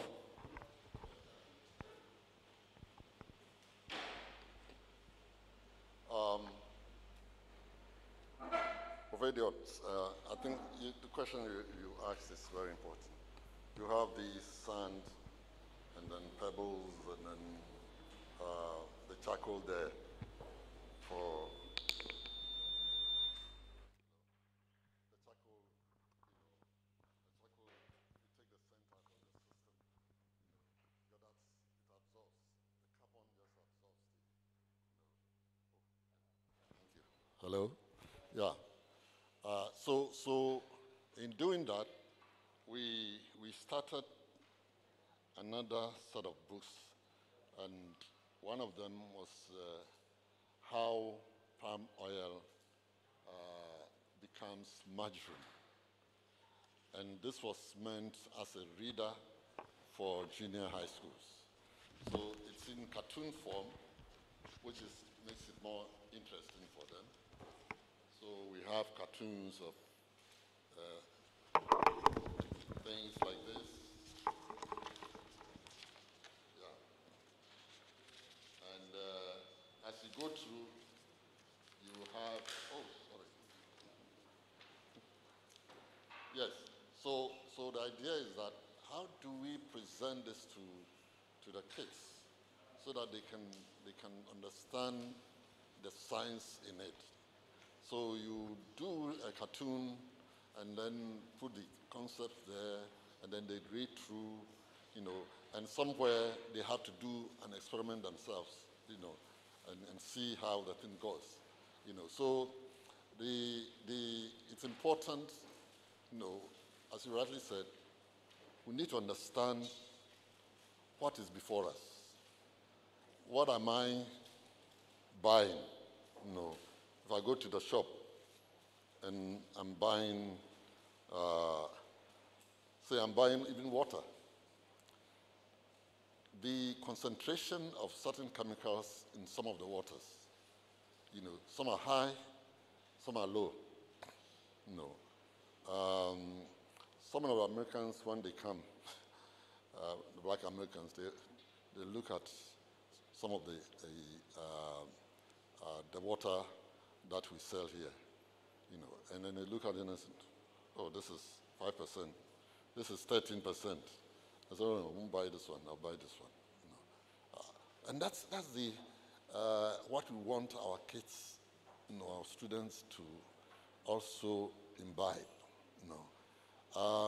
You don't just buy things because they are selling it. You need to understand it as much as possible, where you can understand it, so that so these materials are supposed to provide the teacher and the students with some information that enables them to understand their environment, what they are buying, what they are doing, and so on. So you take the dokuno. The dokuno, you go through the pre-fermentation stage, then fermentation, and then post-fermentation. And the pre-fermentation stage, you have to clean and remove all those things that are garbage in it. You have to remove them. We have to do winnowing to do that, and so on, in the fermentation stage, what really happens, you put it in the maize in water and for maybe 2 days or whatever, and then, what really happens there, you see some bubbles on top of it. What are those bubbles, So you really challenge the individual to understand some of the things there, and they can relate it to the science they learn, easily, You're making gari, you go and mill it and so on, you put it in a sack, you put weights on them, why the weight, you put in pressure, and the thing squeezes it down, and so on. So that's the kind of things we believe that teachers, if you are teaching certain concepts, you can easily refer to that, and then students will be familiar with it, and that's what we want, because it's something that their mothers are doing. Their mothers are doing palm oil extraction, by boiling the abiankwan from the soup, and then suddenly, the oil comes on top, and they take the oil for another meal somewhere else, So when you're talking about the scientific concepts, they understand it, and they appreciate it. Science is not strange anymore. Science is with us, It's not alien to us. It's part of us, And that's what we want to see. And I think that the same thing applies to all the other areas in STEM. You were talking about engineering. This putting blocks and so on this. It's part of design engineering. So it's how we go about it. How we go about it. And they will acquire those kinds of concepts easily. Thank you. Yes. Please. So, I just want to, because Prof was asking particular about charcoal. See, charcoal is a material you use for purification. It attracts bacteria, and then it's filter the water. And if you add, let's say, neem leaves, which we did here, is a kind of a thing you can use instead of chlorine. And that is why we see some of the water we drink is even not good water, which comes from the waterworks. It's not about, destroying their work. But when you put the chlorine over there, you measure it. The quantity you put, it lessens when it travels from there, let's say, to low cost. Because it has traveled far, and then it goes through the pipe, it could collect other materials. So you, at low cost, drinking the same water, which is very pure, somebody is drinking around, around the waterworks area. It's not the same, you see. So that's why if we can, and then I think some of us, if we had lived with some of our grandparents and so on, we will see that some, they used charcoal, to purify water. They just put it and then they pour the water. And I think even the filter, which is modern, you still have some charcoal which they put, and then it sieves the bacteria, and I think that is what it is. But, we have to develop it before we can say this is the best. But we have not developed it, we are just using I think, yes, Mr. Amere. My little knowledge about charcoal is that it has a loose bones and it attracts all other chemicals.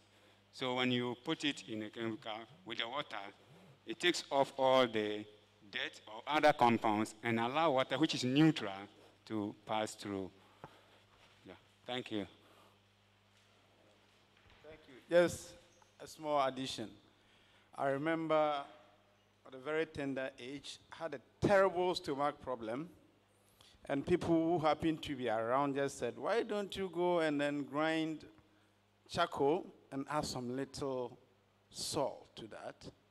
We did it, just took it up, had to go flat on the stomach, and within 5 minutes I was just snoring. And so I think, yes, it has some medicinal, so these are things that we'll probably have to investigate to really know what is in it, the power in it. So when we are talking about it, we know that, okay, when we use it here, this is what it is. And of course, one thing we have to be very careful about is that not all the trees will give you charcoal, which will do the same thing. So that is what I think. Yeah, P, let me also ask my experience. You know, on charcoal, we the Equapims, our best soup is the Abankwine. You are happy? It's the Abankwine, and I remember in the village, anytime, every day we eat Abankwine fufu. And because we have to get leftovers for the following morning kinky, our grandmother will put charcoal inside. You know, so I used to ask, why charcoal? Charcoal is black, and we are eating red thing. And it says that so that it doesn't go bad or it doesn't soil. So it absorbs scientifically. And yes, so that is the knowledge from the village. All right. Thank you very much. I think we have been sitting for long, so I'll ask the panelists to at least share with us their last thought, then we can bring this discussion to an end with our Deputy Director giving us short closing remarks. Thank you. Thank you very much. I think we said most of the things, but I will just add that SACOST already talked about finance and so on. We need to continue to do studies on other indigenous knowledge systems. You know, what is operating in the various regions. If we can map them all and then put it as part of AFCLI's SACOST resources, that would be really good. No. So for all the 16 regions in the country, if we can have, you know, people do that, that would be helpful. And then also, I'm saying that, you know,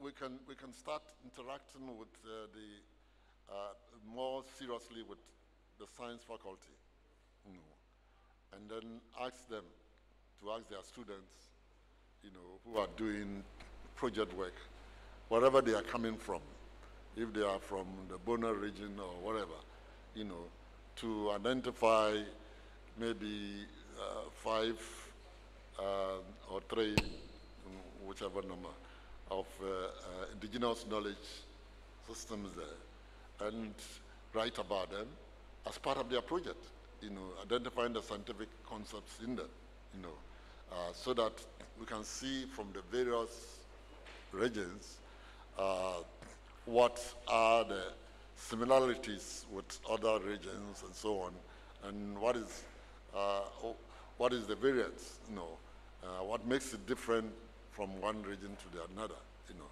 So those are things that probably, you know, we need to do, you know. And I think it's so important, especially with training teachers, and these are things that teachers should be able to do.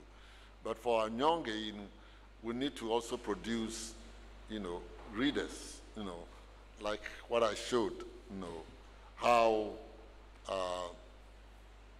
margarine becomes, oil becomes, palm oil becomes margarine, you know, those kinds of things. I think it's so important, you know, and some of these can be used as a project.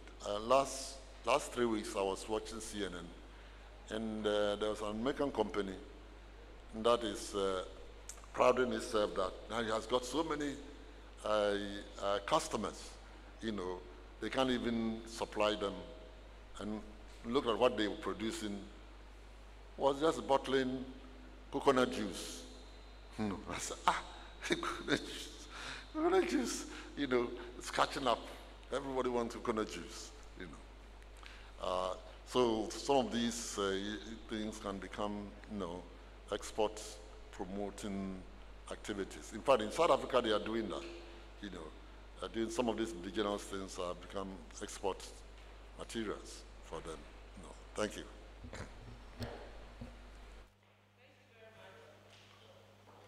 Thank you very much, Prof. I think if this is going to happen, Prof, then I think the project, the research should not go like, I mean, this straight jacket in that, okay, the T-test and then the F-test and all those things. So we have to deviate from the traditional way of doing research, because if I have realized that, oh, this is what I have in the I have for East or that, about 5.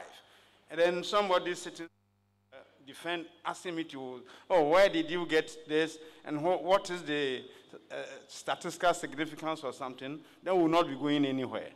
So I think we will have to look at some of the...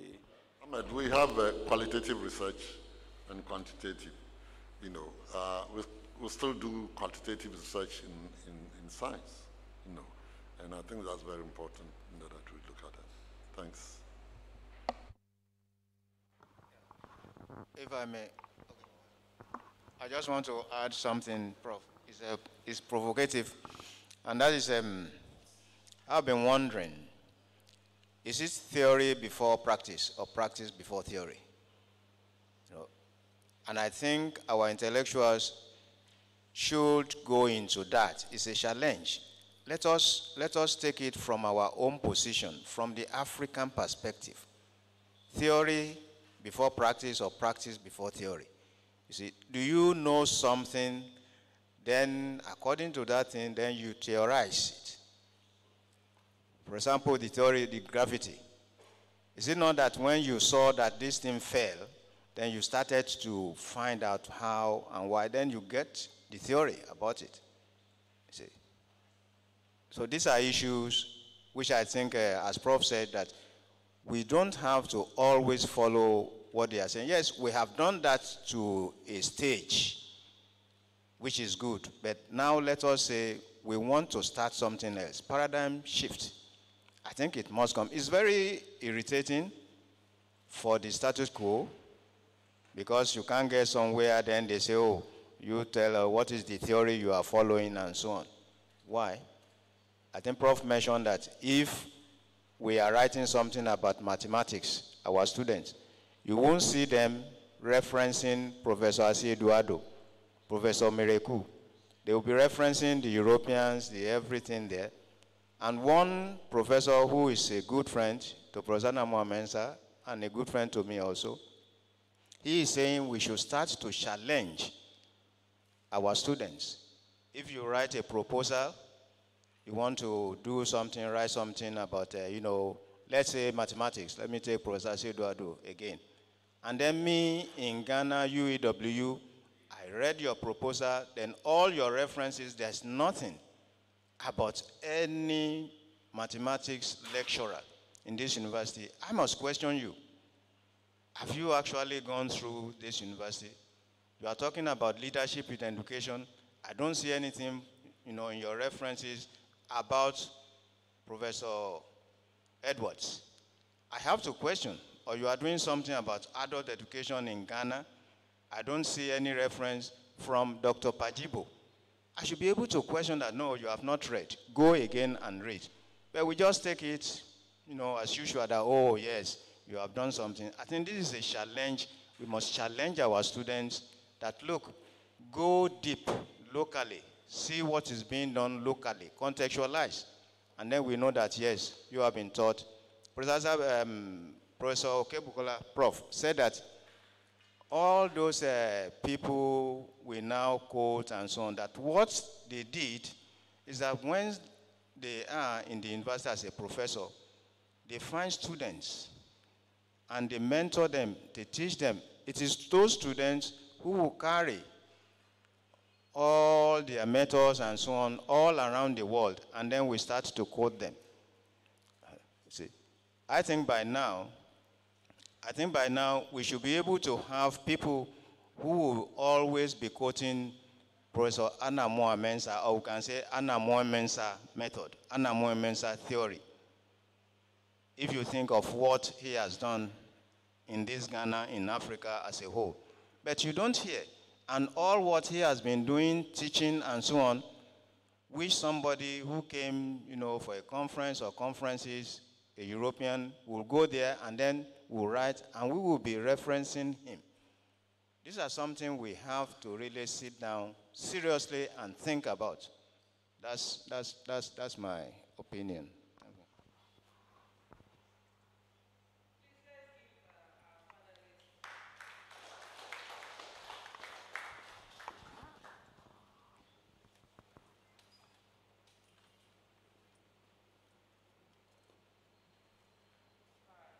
Very much to our speakers. I believe this has been very invigorating, very challenging. I believe our minds have been set thinking, and we are going to rethink the way we see and teach science, because we've been teaching science for long, but still a lot of students do not see the need to do science because they see it as an abstract subject, very difficult subject, and a lot of students are running away from science. I believe if we rethink and go about the teaching of science using contextualization, we are going to get our students interested in science, and we are going to help solve the many problems that we have in Africa. Thank you very much to our speakers. Thank you so much. So we'll take a few closing remarks from our Deputy Director, and we are getting to the end of the program. Thank you, Prof. Please, let's welcome him with a clap.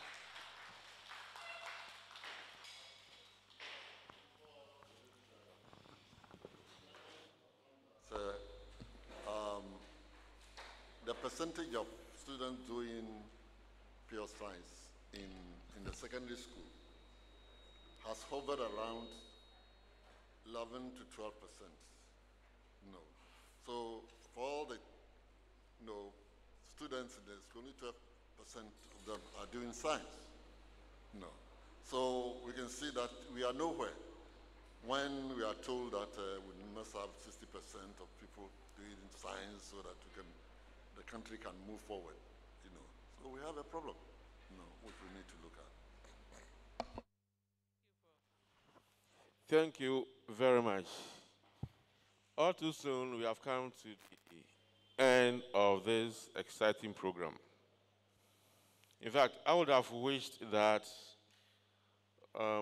we didn't have this in this small place with this audience, which for me is a biased one, because almost everybody here is either in SACOST, has worked in SACOST, or is somebody, already in tune with us.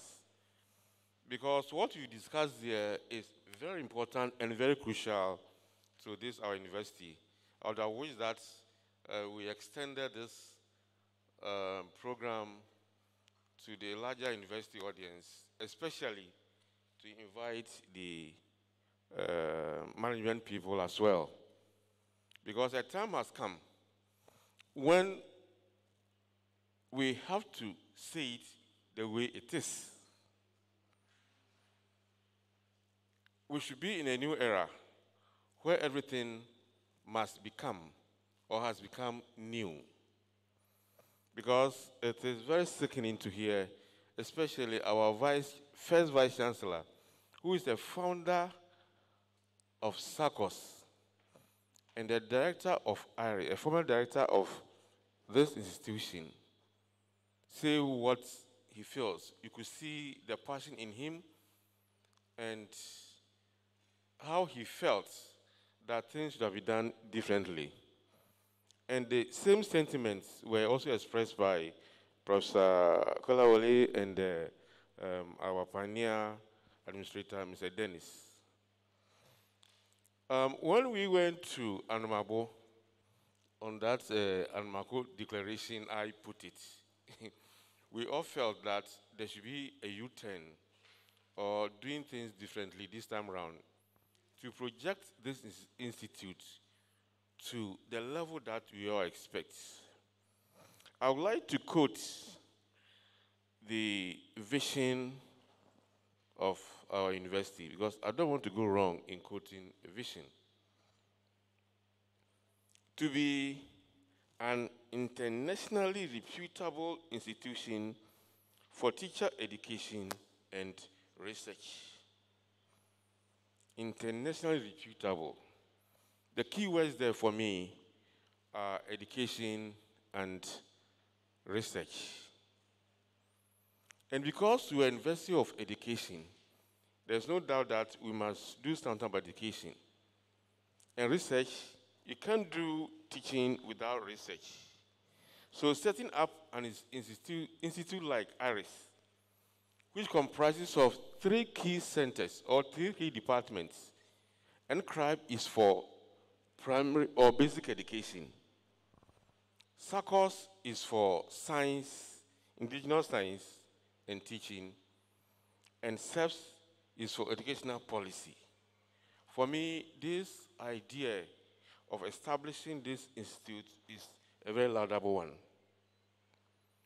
So how come we have such an institute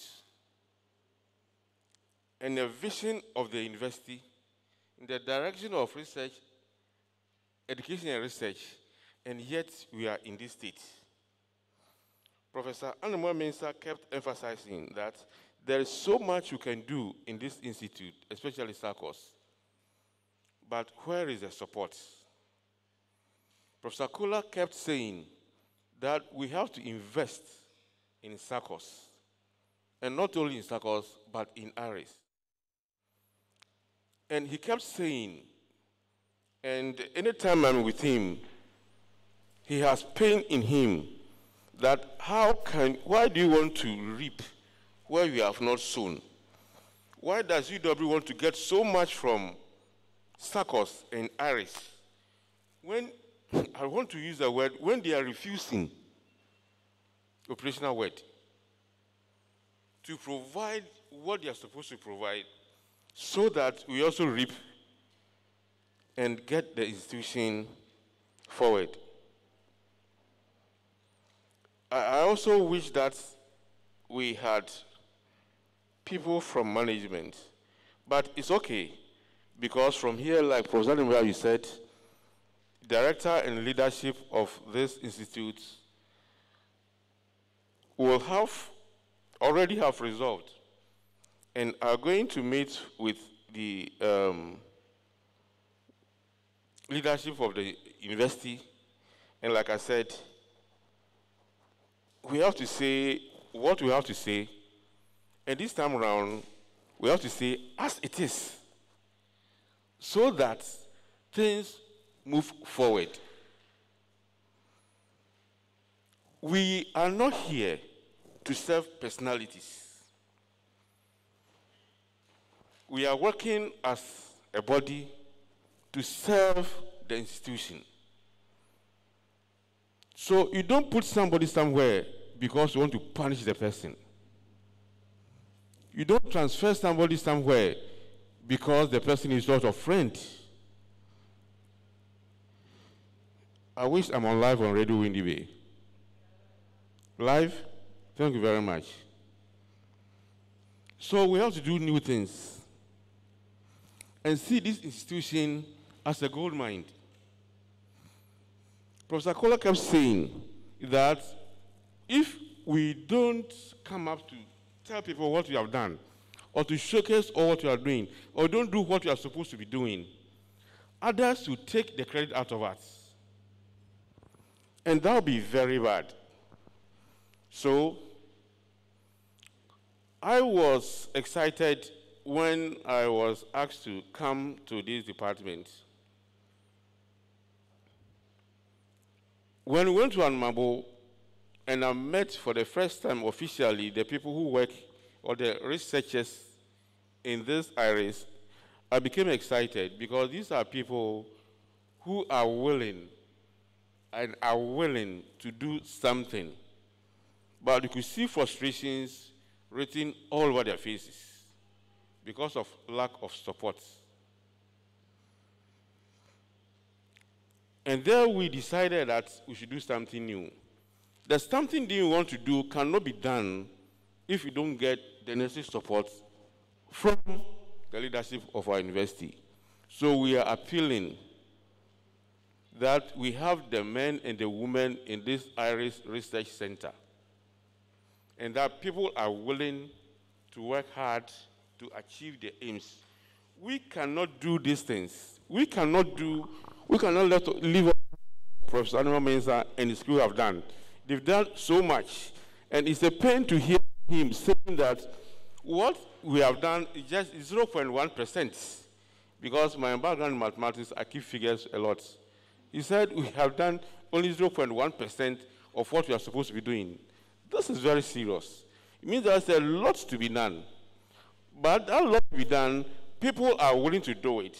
So we need also to make sure that we invest in this research center. The last time we were at the Animal Mensah Conference Center on another forum, the former Vice Chancellor of Legon was, I think, the host, guest speaker, and he kept saying that for him, universities should be research institutions, even the whole university. What it means is that we must put premium on research. So if you are able to decide, take a decision that we have a research center like this, then it is our duty as the leadership of this university to ensure that the necessary funding, the necessary support is given to the institution. Look,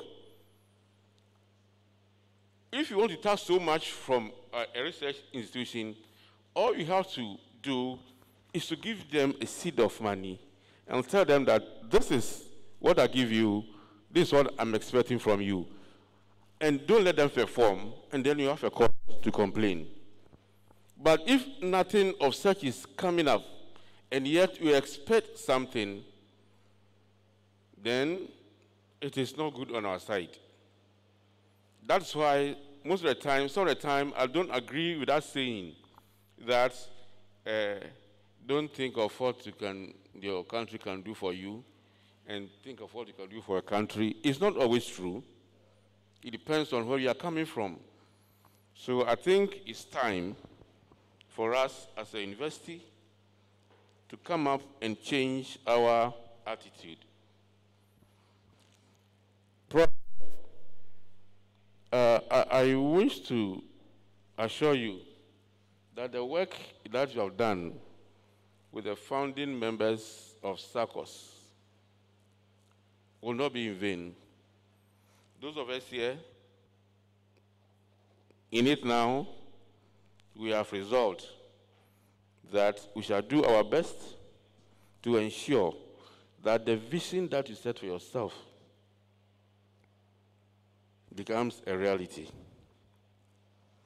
And I'm saying this because I see so much energy in the current head of department, Peter, and his staff,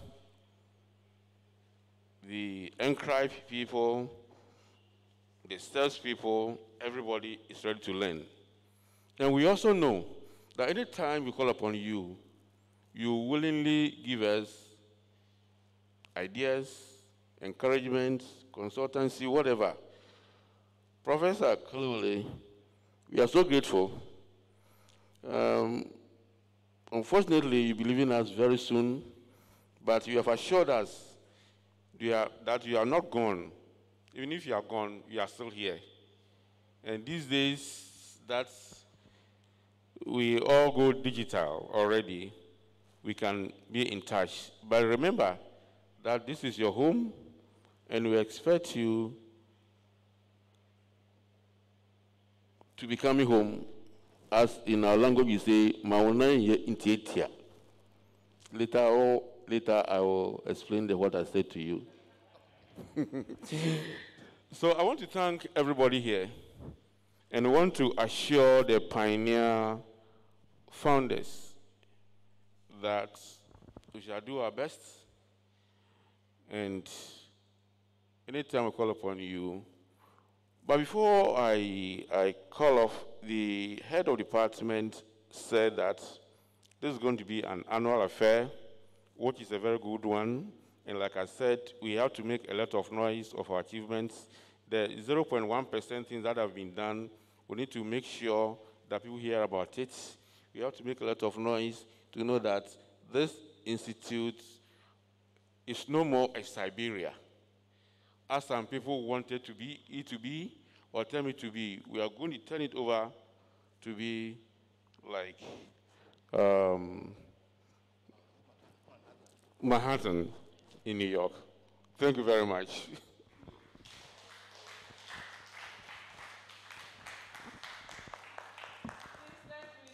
Again for our Deputy Director. Thank you very much. A very heartwarming closing remarks, and Prof, we say thank you so much for everything. On behalf of the Director of the Institute, the Deputy Director, the Deputy Registrar, the HODs, and everybody in IERIS, I wish to say thank you all so much for coming, especially to Prof. Anamwa Mensah. He keeps on responding to our call. Anytime we call him, he was with us at Anmabo, and he's here again. Prof, we say thank you, and we are so grateful for your wealth of knowledge and your support. And as Prof said, we will keep the fire burning. The fire will not be quenched. So thank you very much, Prof. Prof. Kola, we are so grateful for everything. You kept the fire going, and we believe that even in your absence, everything will be all right. So don't be thinking too much. SACOST will keep on running. Uncle Dennis, we are so grateful for everything. To our media men, you were with us yesterday, and you are here. We say thank you so much. To NCRIBE, SEPS, staff, everybody here, we are so, so grateful for coming to support SACOST for this program. We say thank you very, very much. The staff of SACOST, Mr. Isiam, Ahmed. Oh, the National Service, oh. The hard-working National Service personnel, we say thank you very much. Our HO, we are so grateful. The vision is great, and we believe that it will come to pass. Thank you so much, everybody, for coming. We'll now call on Reverend Dr. Alex Che Edwards to give us the closing prayer. Let's welcome him with a clap.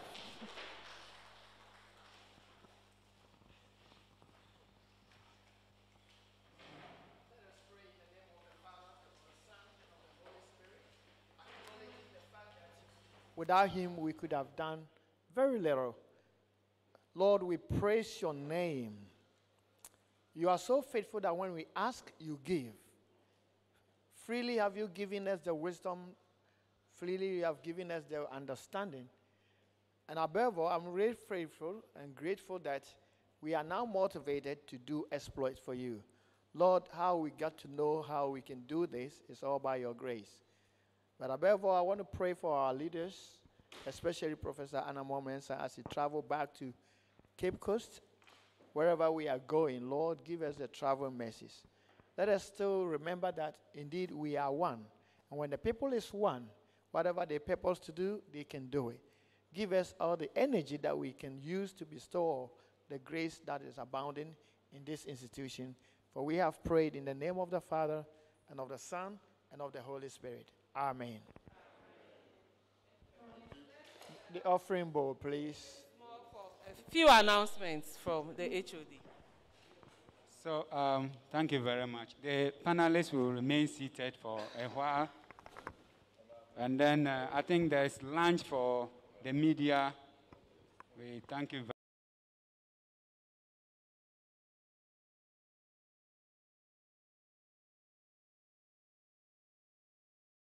You may wait.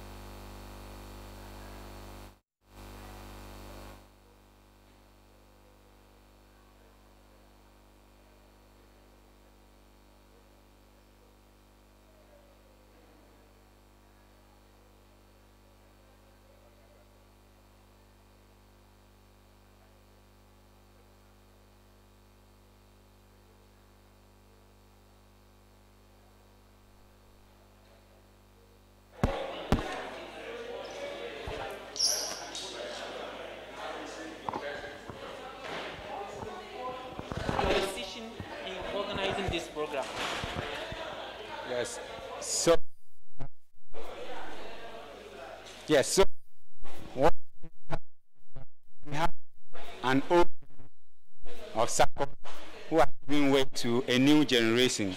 And so we wanted to be sure that we are starting at the right place and point where they left.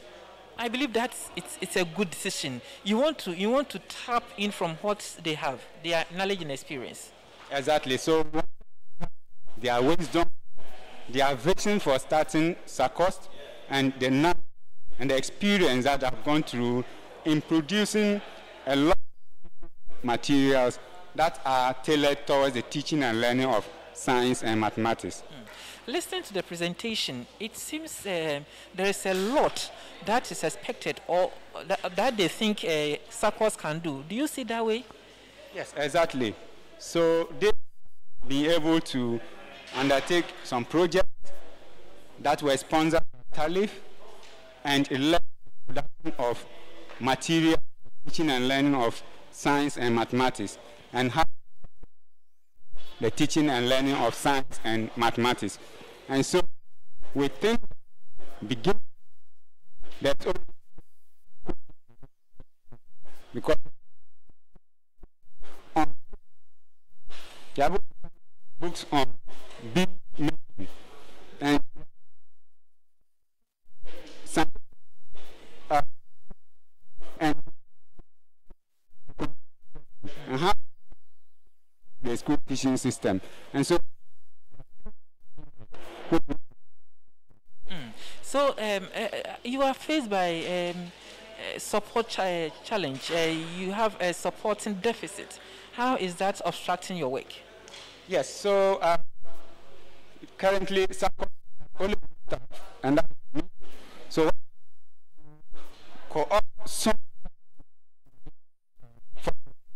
we have from basic education who is specialist in mathematics and has interest in contextualized mathematical concepts using material around that. And then also and myself mathematics. Then we have the last person who is Charles Essam. All these people, we decided to call ourselves the STEM working group because now the movement is towards STEM, which is science, technology, mathematics, and engineering and mathematics. And even we intend to add the art component. So you later on hear about STEAM. That is, we are adding the art component because everything now revolves around using STEM to teach all other subjects. Your immediate predecessor, Professor Rahim, seemed not satisfied that these beautiful ideas that SACOST has seem to be left somewhere, and others are eager to pick it up. What are you going to do as the new director? What are the challenges? Yes, so there are a lot of challenges. He was also the only person after Professor Anna Momensan left, and so decided to also work in conjunction with other staff. But I don't want to target so much on the problems or the challenges that he encountered. What to see how we can project whatever they have produced and make sure that we make noise about it and let the Minister of Education hear about it, because currently they are developing books for the new curriculum. Can we how we can show books so that they will see the importance of also incorporating these ones into the current textbooks production system. So I'm working with the Minister of Education. The last time I had a discussion with NACA, and then we think that at least little by little something positive will come out. So we will not stop at this point. We'll make sure that we make noise and let UEW support to let people hear that there's original knowledge that was created by Professor Anna Momensa and his team, and we are building on it. Thank you. So how do you intend lobbying management to support you? And aside getting the support of management, will you look elsewhere to get funding support? Yes. Yes, exactly. So I'm happy that management approved this program. We were not do, but they approved the program very promptly and asked us to proceed with it. So I think that they are seeing that young people are coming with special interest in this area, and they are likely to support us and give us more funding. We have our director in IERIS, who is also interested in these things. Deputy director made comments about that.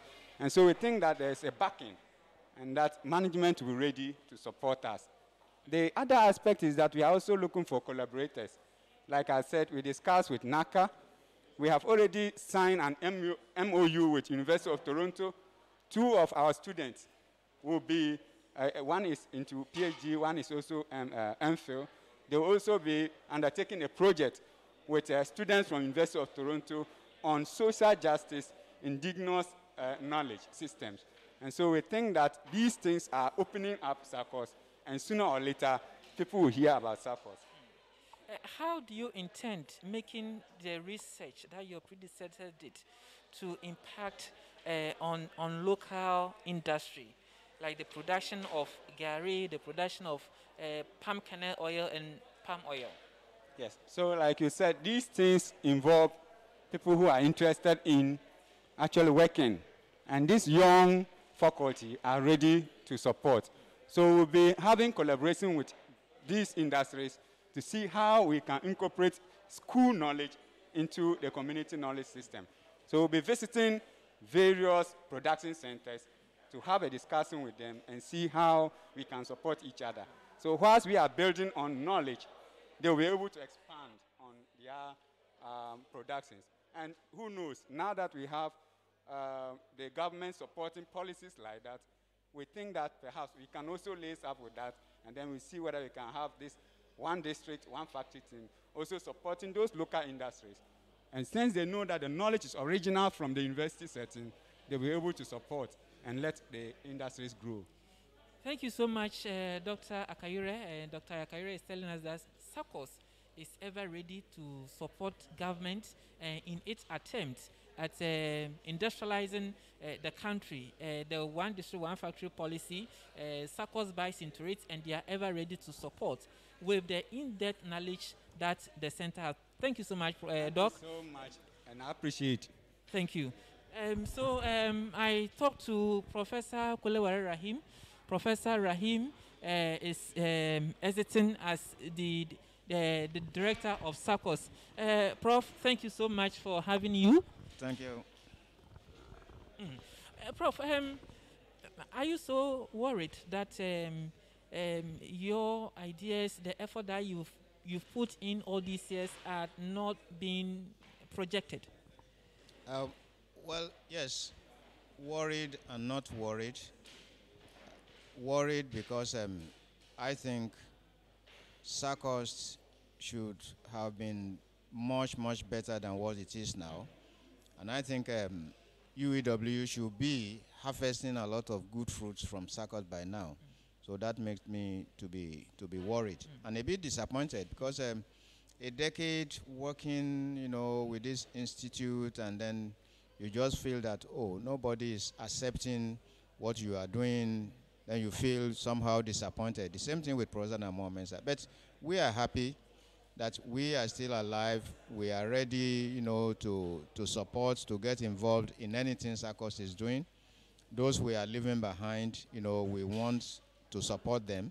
But the university has to invest, as I have always said, because you can't have just one person, at a center and you expect something to happen. Nothing will happen, because he wouldn't be able to make a lot of things that he would have liked to make. I think you saw what Prof. Anamoa Mensah presented. When we started SACOST, we had about 12 staff members, and it reduced to 1. So you can imagine, what do you expect them to do? We are just, co-opting people from here and there to support us anytime we had activities. There are a lot of things we want to do, and I am really, again, worried because people are taking our ideas and they are using it elsewhere, and they are prospering. So why not invest, make your own people prosper, and make your university a big one, as it should be? Okay, Prof, did you ever consider going out there seeking for funds to undertake your activities? Oh yes, actually, we have been getting some fundings here and there anytime, for especially when we were having the World Environment Day, which I instituted as one of the activities. So we had that annually. You know, it's part of my idea that we take the gown to the town. That means taking what you are doing in the university to the communities. And we do that every year. June 5th is World Environment Day. And we are doing well with that. We used to get some, even though we may say it's small, 500 CDs, 1,000 CDs from Minerals Commission. Yes, Commission, for example. We used to get something from EPA. I say, and then also from individuals. For example, the MP of Ifutu, Alexander Afenyomakin Esquire, he used to support us. Then we have even individual like Alaji Labran in this Winneba. He used to support us. And I think if we continue to do well and they see that we are doing well, they will support us. See, because we have even tried that if we really continue to project ourselves very well, we can get support even as far as from Finland, because they are interested, as far from Toronto, Canada. But since the university itself is not projecting us the way we should be projected, so those people are reluctant that, oh, if their university is not putting money into this, then why should we be so much involved?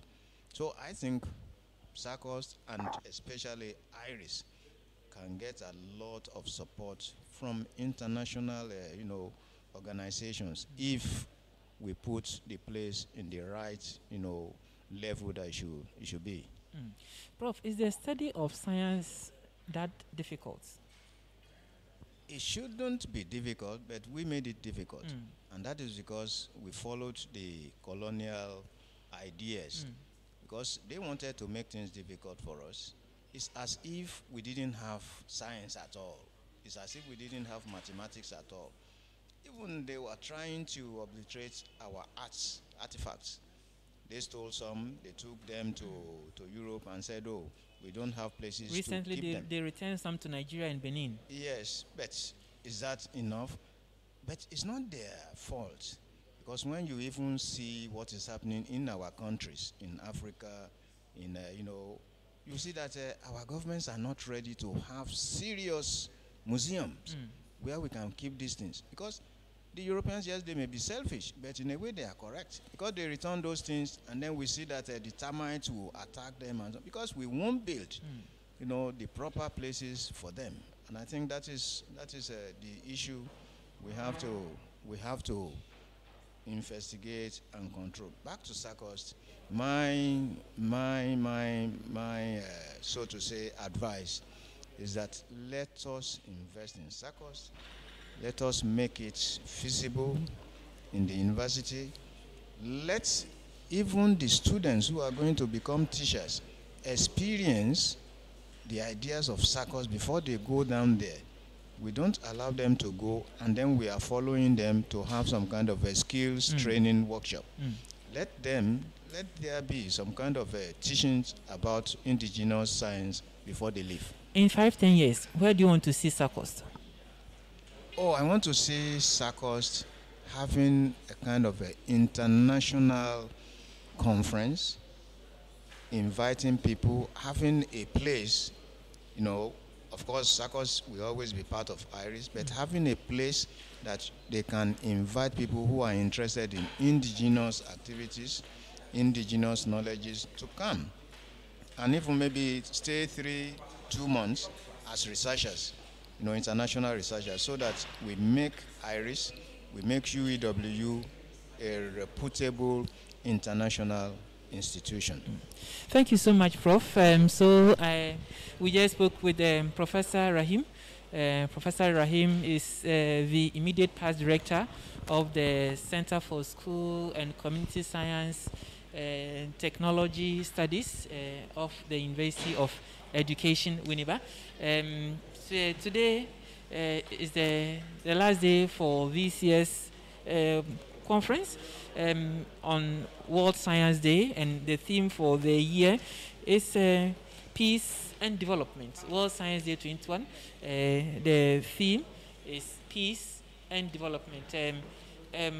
Professor Asiedu Ado is the Deputy Director of IERIS. Professor Ado spoke with so much passion that he's going to ensure that the activities of SACOST is actually supported so that they could do what is expected of them. Prof, good afternoon. Afternoon, sir. Prof, you are here and you've seen that one of your departments is actually lacking support. You've talked about getting it. How are you going to ensure that management comes to support you? Yeah, thank you very much. You said that one of our departments lacks support. Yes. In actual fact, it's all of them. Okay. We have 3 departments. Yes. You all need a lot of support. And how will you ensure? Well, I think that if I say I will ensure, I don't have the rights. Okay. I don't have anything to say that I will. How? Yeah. So what I think we should do is that we have to make constant reminder to the authorities that this IERIS institute has been neglected for a very long time. You see, universities are for research, like I said earlier. That's why management will ensure that at least something happens here, because it is not good to hear that IERIS is dead. These are the things that we hear. Officially, we not hear, but underground, if you make a census and you hear what people say about IERIS, as if it's not part of the university, because nothing happens here, but a lot is happening. I've been here for some few months or weeks. I could see that there's potential. So now that we are here, we have all agreed to work for the institution. We need to ensure that things are done right. So, and I'm also hoping that management this time around will have ears for us. So that it's not that we are demanding, but it's their obligation also to ensure that things are going on right. Because if the glory comes, it's not coming from IERIS. It's coming from the university.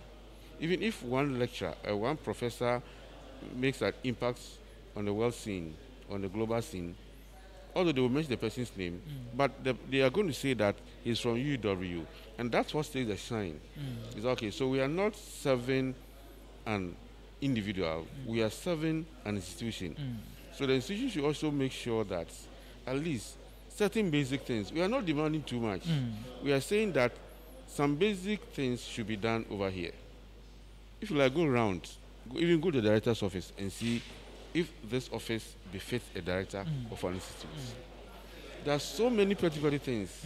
It becomes so difficult to get, people involved in this. So what I'm saying is that the university has an obligation. So then we also, this time around, we have to make sure or to ensure that we constantly remind them of what they are supposed to do, so that they will also demand from us what we are supposed to be doing. And you see, it is not good to all the time go around, talking about this, but there are basic things that should be done. Every research center must have funding. If you know the amount of money which is being funded in these 3 departments, you'll be surprised. So that's what we are talking about. There's so much in.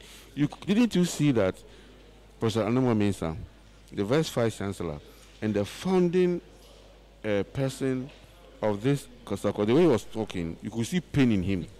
You could see pain in him. Yes. And, even when we have our private chats about thinking about the institute, you could see that people are not happy. They say it. If anything, out of respect, this place must be treated well, just because even a former Vice Chancellor is in this institute, but nothing is happening. So that's why we are calling for new wave to blow around, so that this gold mine, for us, we think that this place is a gold mine. Okay. Yes, because you see, we have 3 powerful departments. You see, SACOST is one of them. We SACOST talk about indigenous science, like we said today, and accepts policy for education. And now that we're even having this free senior high school, there are a lot of things to be done. The other one is NCRIBE for basic education. So these are things dear to the present government. So, and if we are done well to have such an institute, why do you let it go rot? So this is where I'm coming from. That's why maybe I was too a bit I think those who are associated with this place will say you were right, or they were even lenient in maybe saying what you... Yes. So, Prof, what is community science? Oh, you see, the same science. What's a community? A group of people living in an area. So what they are saying is that we are doing science in our schools, but what do we have in our immediate environment, so that when we are teaching the science, we use those things around us exactly to teach, so that kids get the concept very right. Like someone mentioned, if you are teaching a set examples and talk about snow, when someone has not seen the snow before, but what I say, community science means that take the indigenous things around, make examples, show them how they can understand the science by using the things around them. That's why they kept talking about kinky making and purification of water, making and all that. charcoal things. So community science is about the community, what pertains in the community, use it to teach science and math.